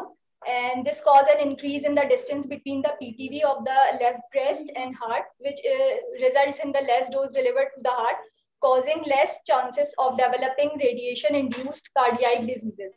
So ABC is another method used to regulate the respiratory movements, which facilitate the breath hold without requiring the patient to reach the maximum respiratory capacity. ABC device can be utilized to suspend breathing in any predetermined position along regular respiratory cycle. So this is the workflow of ABC. First coaching will be done, and then simulation will be performed. After simulation, treatment will be done, and a daily patient assessment will be performed. The first step is coaching. Patient is scheduled for coaching. Radiation therapy technologist explains the whole procedure to the patient. And during this session, radiation therapy technologist coaches the patient to perform the breath hold procedure multiple times. When the RTT feels confident, the patient is ready for simulation. He or she will determine how long the patient can hold their breath. Usually 20-second breath hold is required to perform the treatment with this technique. On the day of simulation, the RTT clamps the patient nose to avoid the accidental breathing. A mouthpiece is given to the patient attached to the breathing tube. After adequate air inhalation, patient is asked to hold their breath. A small valve in breathing tube closes to prevent air to enter patient's lung. This stops the movement. If at any time the patient wants to take breath, the patient releases pressure on a switch and a valve automatically opens to inhale. So RTT acquires CT images while using ABC. It provides a clearer image and the edges of the tumor are well defined. On the day of treatment, RTT position the patient following the same protocol as in the simulation. Once the nose clamp and mouthpiece are in place, treatment will be begin. And before given the first radiotherapy fraction, patient underwent for setup verification. After verification, the patient hold their breath and the RTT delivers a radiation beam to the target area. Typically, the deep breath hold procedure is repeated 4 to 6 times during each treatment. The whole course of treatment will be delivered with the same procedure. Daily patient assessment will be performed. Observations were made to assess if the patient has difficulties while they are holding their breath, if the patient is experiencing any radiation-related skin burn or irritation. Observations were also made about weakness and weight loss experienced by the patients. So the advantage of ABC is that previously patients of left-sided breast cancer were treated without respiratory gating techniques, which lead to unnecessary dose to the heart and increased chances of radiation-induced heart disease. With the advancement in this technique now in SIUT radiotherapy department, ABC machine is utilized to treat the patients with left breast cancer. So the patient is counseled by the radiation oncologist at the time of simulation. The radiation technologist guides and helps the patient practice breath hold, known as the trial phase, during which the threshold time for breath hold is decided under the supervision of the radiation oncologist. After planning by the radiation physicist, the patient is treated using the same ABC protocol, which was defined during the simulation. So ABC is an advanced and non-invasive procedure which ensures the precise dose delivery to the target volume while minimizing the excess dose to the heart, thus preventing radiation-induced heart diseases. The radiation technologist plays an important role in performing the ABC procedure from simulation to the treatment. The technologist helps the patient to overcome many difficulties while confirming the proper dose delivery. The radiation technologist requires a special training in performing the ABC procedure. Multiple training sessions were conducted in SIUT in order to ensure the quality treatment. These are the references of this presentation. Thank you.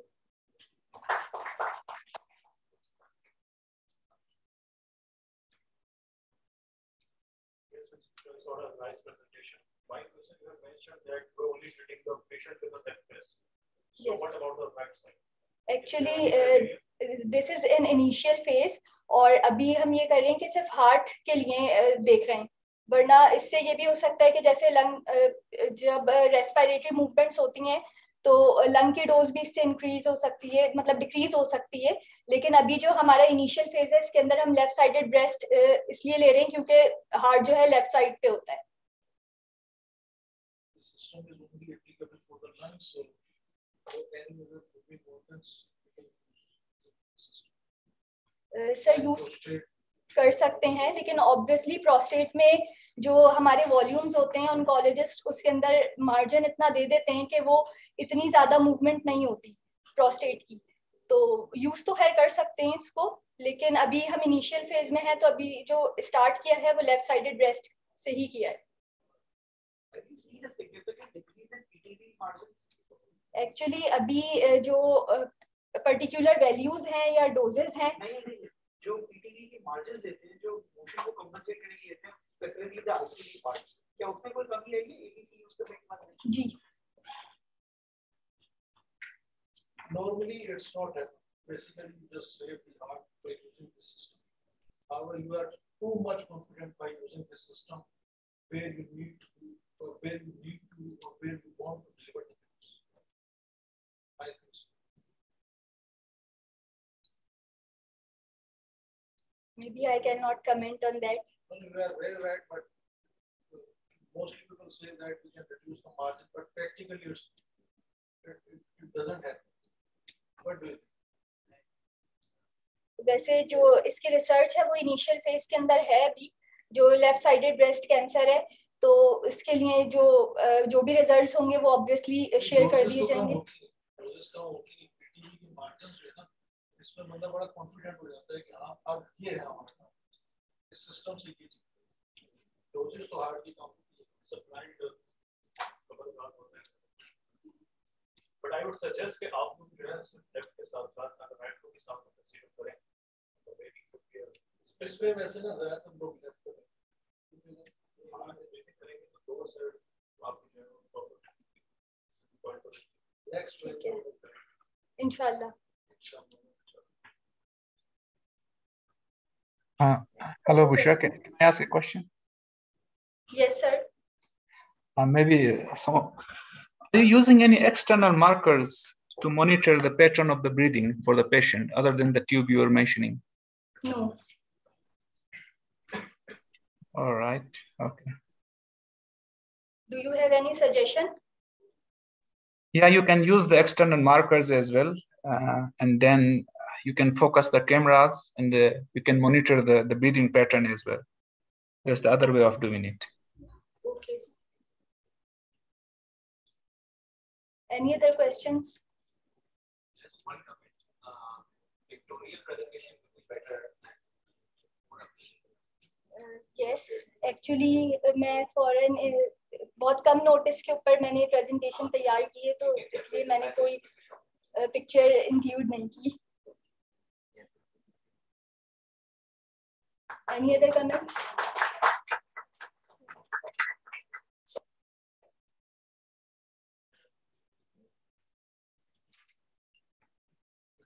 Thank you, Bushra.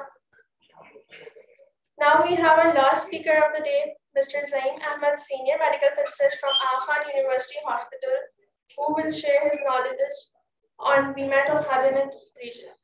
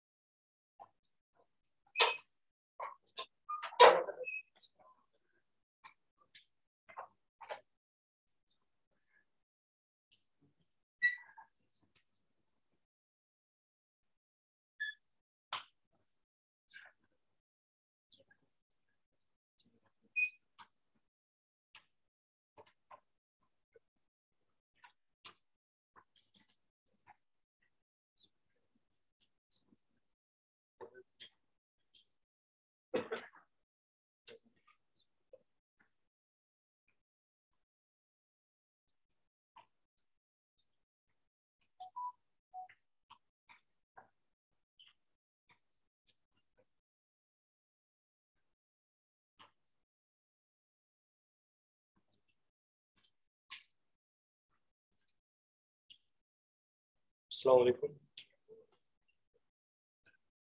My name is Zaeem and I'm working as a senior medical physicist at AKUH Karachi. My topic is volumetric modulated arc therapy of head and neck cancer. And basically it is inspired by the Rios contrast cancer IMRT 2.0 terrain curriculum. What is Rios? It will be further discussed. This is my disclosure statement.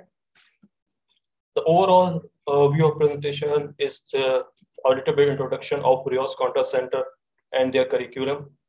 Then a little bit introduction about VMAT and its history and the optimization method, which is inspired by that RCC's curriculum. And in the last, medical physics transdisciplinary platform, which was mentioned by Mr. Mishkat. So it would be a little bit introduction about that. So in the last 2 years, we have COVID. So how many people think that what was the major benefit of COVID? Anyone? Sorry? Online lectures. Yes, the online lectures. So in 2020, when we are facing a COVID, so what we have introduced by someone that there's an online course which was introduced by Rios Contrast Center, termed as RCC, and its curriculum was IMRT 2.0. So what is Rios Contrast Center? It's the Spanish in Spanish, which means the race against cancer. It is based in US and it was founded in 2018. It's an NGO. And what are their mission? They are doing the sessions for the all oncologists, for the radiotherapists and the medical physicists, depending on related with the radiation oncology and the radiotherapy. Their program includes the education, trainings, also the clinical development, research and consulting in radiotherapy only, not the other disciplines. There is a list of programs like they are focusing on SRS, SBRT curriculum. Then they have the HDR brachytherapy curriculum, and their program, an online program, is right now. Today's they have the 4th lectures, the ongoing session. Then they have the IMRT 2.0 curriculum, which is basically for the physicists, and then they have also the IMRT for radiation therapists. I'm sure that there are some of the RTTs sitting over here, so it would be beneficial for them if they will be enrolled with the RCCs for this program. Then they have the head and neck contouring and plan evaluation for the oncologists or the residents. So it will empower them regarding the contouring. And also they are focusing on 2D and 3D external beam radiotherapy. The RCC IMRT 2.0 curriculum, which was started in October 13, 2020 and finished on January 7, 2021. It was a 17 hours credit hours with the live online sessions. Approximately it was a weekly session, sometimes for the bi-weekly sessions, and the topics that were covered were regarding the IMRT along with the VMAT and their techniques and the commissioning, QA, simulation, motion management. And the best part was for as a physicist, what I believe was a contouring for the oncologist. So it was a very best part, also for the medical physicist. And some of the treatment algorithms were discussed in that. So how many of you are familiar with the volumetric modulated arc therapy? Yes. What's that? Although the definition is mentioned about, but what do you know about the VMAT? Okay. So the basic definition regarding the VMAT is mentioned. It's a new type of IMRT. Basically, it's just an IMRT with the 3 parameters which are changing simultaneously. The one is the gantry speed, another is the dose rate, and the third one is the leafy speed. So this is the simplest definition of the VMAT. History, it was initially termed as the IMAT, intensity modulated arc therapy, which was introduced in 1995. And the first paper was published regarding the 1995, where they described it's the IMAT. What was the difference? The difference was regarding the dose rate. Also the gantry speed and the MLC motion was there, but the dose rate was not in that era from the 1995 to 2007. Then till 2007, it was termed as a first generation. But since the 2007, we have this next generation where we have the plans using the inverse treatment planning algorithm, and the dose rate varies with the motion of the gantry. The term VMAT was introduced by, although it was labeled by a vendor, the VMAT, it was not termed as a treatment technique. It was introduced by the vendor base. So what was their objective by Mr. Carlotto in 2007? To create an optimization and delivery platform that should be time efficient, and capable of producing the high conformal dose distribution with the arc rotations and the improved accuracy of different beam angles.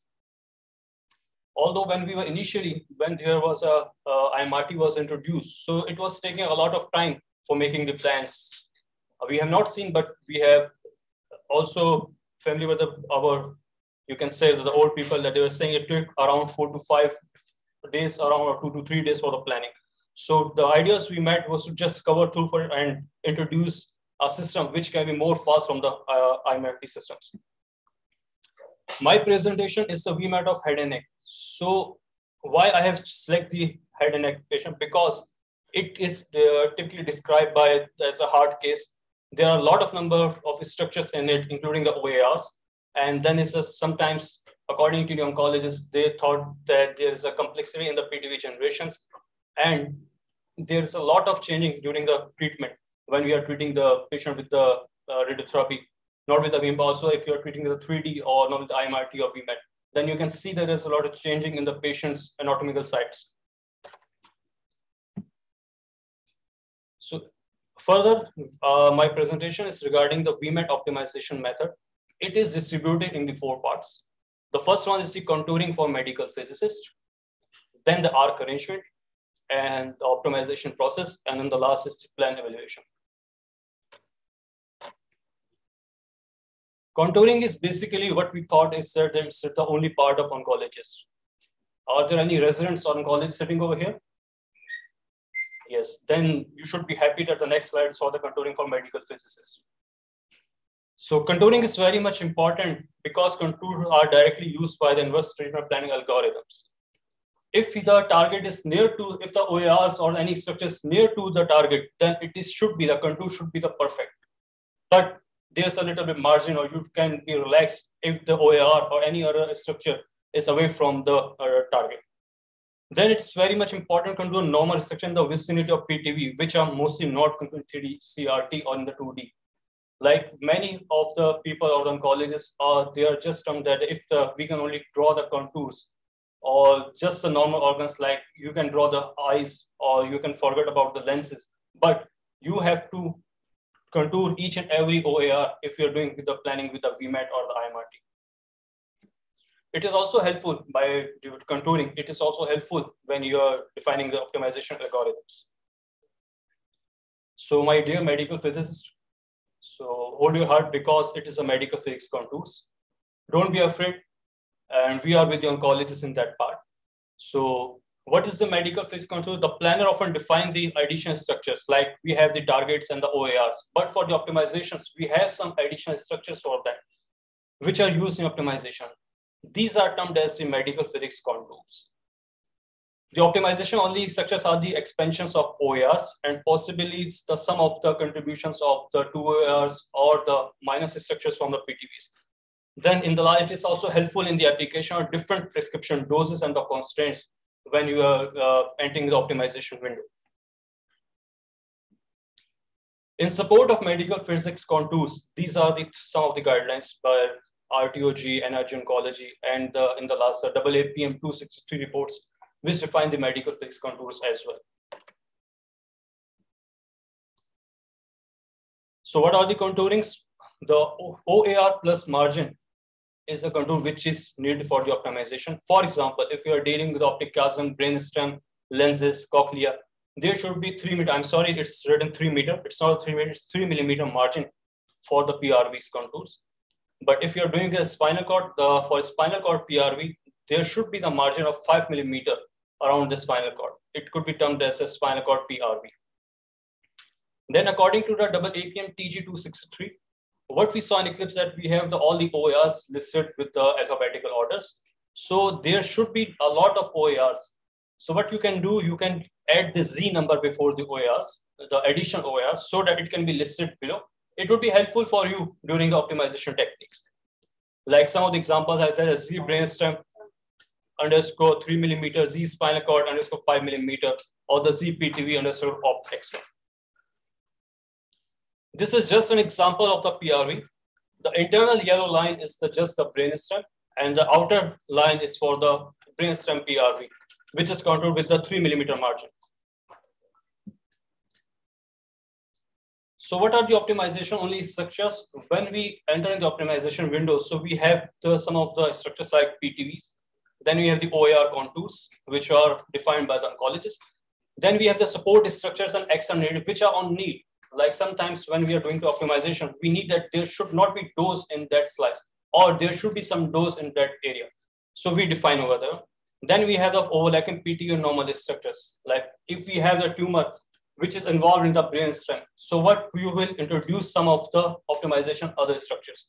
Then we have rings and edges, which will be defined later.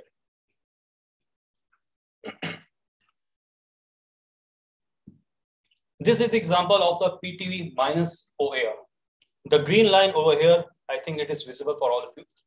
The red line, which is involved in the brainstem, is the simple PTV. But the green line, which is the PTV minus brainstem, and it is used in the optimization. What's the purpose? Because it would be helpful in limiting the dose in the brainstem area, or it will only focus in the optimization in the main target, which is contoured. Then we have the rings. What are the rings? Rings are just the bands around PTV. These are thickness of rings around 1 centimeter, and these are 3 millimeter away from the bud. The role of rings is to just limit the dose in the normal organs surrounding the PTV. It will control the dose fall off by following the rule of 5% per millimeter dose fall off. That is, after the 3 millimeter, you should have the constants of 85 millimeter thick, of the dose, prescribed dose. If we draw the rings inside the PTV, they are termed as edges. In many cases, when we are optimizing the structures for the IMRT and VMAT, but we see that there are some of the dose limitation. We can't achieve the doses. So we introduce additional structure over there to cover that dose area. It should be around the maximum range. You can define it around 5 millimeter of the band inside the PTV, termed as the edge. By introducing more tight constraints in the optimization algorithm, we can miss the corners area also. So we also draw the corners at wherever you need it. It's not the fix that we have to draw. It's just an example in the yellow curves highlighting the PTV. So you can draw anywhere you can see, if you're feeling that there should be dose. So you can introduce a corners structure, and in the optimization window, you use the constants for that. Then we have the hotspot. If you're seeing that the hotspot is causing a range, introduce the area over there and use in the optimization by using constants. Then if the region is feeling a cold spot, PTV is not resolving your prescribed dose, introduce the cold spot region and optimize, go into the optimization. Beam arrangement, it is very much important for the planning. You have to arrange the beams regarding the anatomical site. It's not that if you are treating a pelvis patient, so make a 360-degree arc. If you're treating the head and neck and eyes are over there, lenses are over there, so use a 360 arc. Select arcs which are useful in optimization algorithm. And sometimes we have the shoulders over here. So we have the very thick area over here. So be aware of that. You have to introduce the arcs, or you have to use the avoidance structure so that you cannot treat that region, or your arc should be limited over there. The number of arcs are dependent on your PTV size, and also the PTV location, and also how you can save the OARs. It also depends on the number of arcs. If you're treating the head and neck or the brain, so please avoid using from the eyes or lenses. Use the alternate systems or non-coplanar arcs for that. If you are using the two arcs with the same gantry angles, one is with a clockwise direction, or it's moving from 181 to 179 degree, or with the 179 degree to 180 degree. So do not use the recommendations that do not use the same collimator, because it would not help the fluence to generate. Normally in Eclipse, we have the arc optimization process of using a 30 degree and 330 degree collimator angle, but it's not the mandatory. You can select your collimator angle by seeing your PTV, your contours. Avoid shoulders in algorithm. It would really be helpful. And the possible two arc arrangement for that is that it is just shown in the figure. This is just an example. In picture A, we have two full arcs and the partial arcs depending on the PTV. Then we have the two partial arcs depending on the tumor size and location. And in the last, we can treat the patient with the optimized with the two full arcs. Then the optimization process. Start your optimization process by defining the NTO. NTO is a tool which is used in inverse planning to reduce a dose spreading around the surrounding tissues. You can use just an automatic NTO or manual. It is a window taken from the Eclipse system. The priority of the NTO should be more than PTV or the other OAR constants. Then in optimization process, the PTV lower limits and upper limits are defined. So what are the recommendations according to that course is that if you introduce 100% of the PTV receives 100% of the prescribed dose, and the other lower limit should be 95% of the PTV receive 98% of the prescribed dose. You can vary according to your practice or experience. Then your upper limit should be 0% of maximum PTV receives 107% of the prescribed dose. If you are dealing the hotspot around 107%, and the 2% of the maximum PTV receive 105% of the prescribed dose. Initially, you have the priority of the 100. Start the optimization by first defining the NTOs and for the PTV. Initially, you don't have to define the OARs at the initial step. Although during the optimization process, you can add the OARs priorities. Then introduce the ring and use a priority of 75 with the maximum dose limit of 85%. Now you can see that if you have the window where you can see that you can see isodose curve. So please pause the optimization algorithm and then introduce the OARs constants. At one time, only introduce one OAR. It would helpful the system to optimize it. Then add upper and mean objectives according to the demand. Initially, use your priority with the 50, and with the demand, you can, if you see that there's a more limited, or you can more tight your PTV or there's limitations, so you can tight your constants. Then we have the OARs and other for the until the step MR2 level. MR2 is the resolution level where you can define your optimization processes. This is a window in our Eclipse system where we have the optimization process. If I think it is clear, then the upper limit, the red ones, is for the PTV, where we have behind the 4 limits, 2 upper and the 2 lowers, and other OARs are defined over here. And this is the whole window where we see that where is the dose is going. So what we do, we use the pause button and introduce the OARs during the optimization process. This whole process was defined in the RCC IMRT 2.0 curriculum by Mr. Adam Shulman. He's a clinical medical physicist at the USA, and he has introduced his method as a Shulman method. After the optimization, you feel that your plan is very good. Then you have the plan evaluation. You may have different criteria for plan evaluation. So, but the general criteria is the same, that maximum tumor control probability, TCP, with the NTCP. You have to see the target coverage. Your target should be according to your defined range. OAR's dose evaluation criteria should be defined by your institute. I think then you like the contact model. Trying to meet the constant defined during optimization, you can have the spillage of dose around the surrounding areas. So you have to inspect them carefully, and also the PTV, the coverage of the PTV also. This is example of the shoulder avoidance, that you have to draw the avoidance for the shoulders and introduce the priority. And in the second picture on the right side, we have the neck avoidance. If you're using with a VMAT or the 2 complete arcs, then introduce the constants for the neck avoidance. So in the last, contouring is very much important. Also, you have to empower your doctors, your residents, your oncologists to please be aware of the contouring and contour a very good PTV or what are the OARs. Be aware while creating the optimization structures. You have to also be for the medical, so you have to also be in a good position.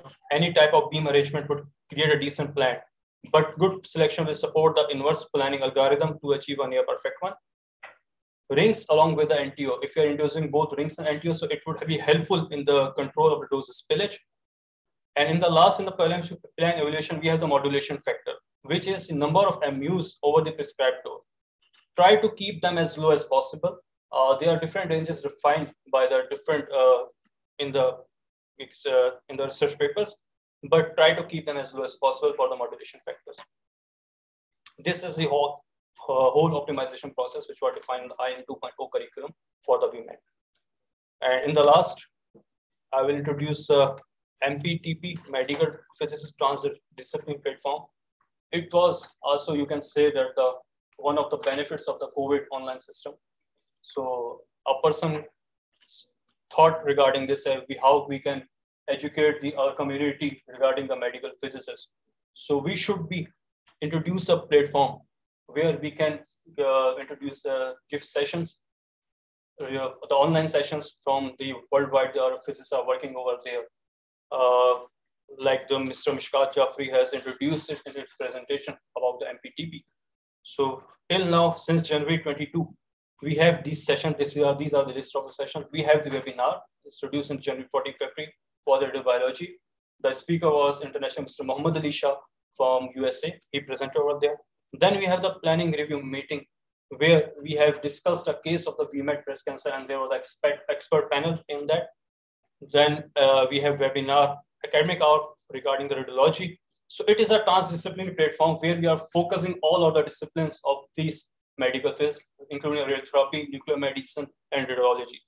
And today's workshop, I am very thankful to the organizing team of the Ziauddin Cancer Hospital to giving us the opportunity to present over here. And in the upcoming webinars on the 1st March, we have the Gamma Knife Planning a Small Feed Dosimetry webinar.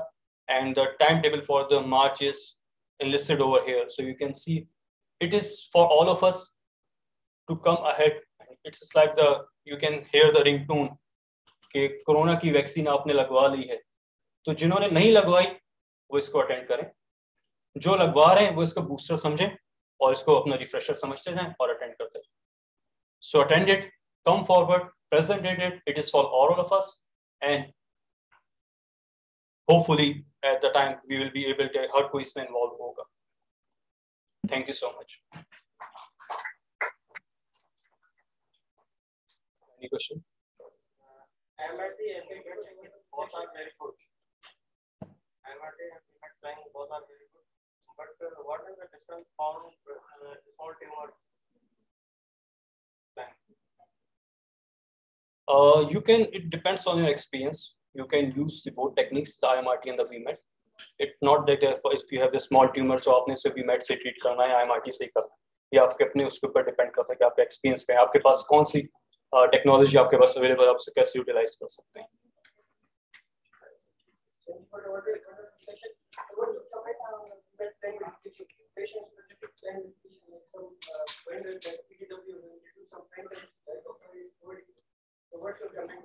These are the patients all related with the patient specific QAs. Like what we are doing, we have the QAs, although it is not in function right now. So what we are doing, a patient specific QA plan using a PDIP, total dosimetry image prediction. So we have that model along with the base quality assurance protocols, and we are verifying the plans with the PDIP.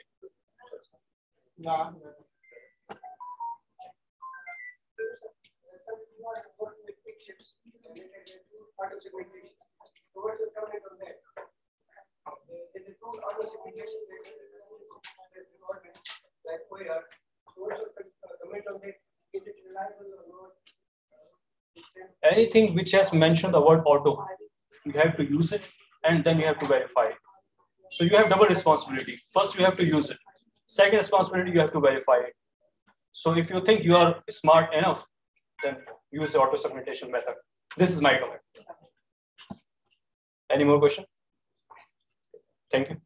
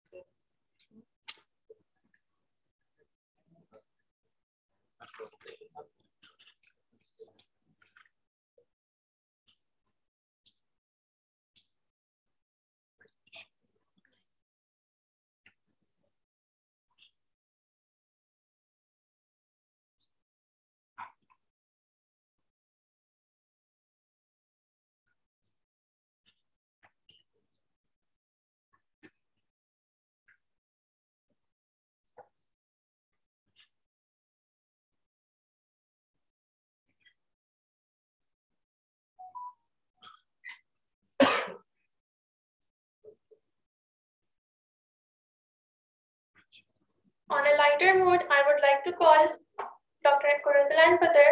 She has to say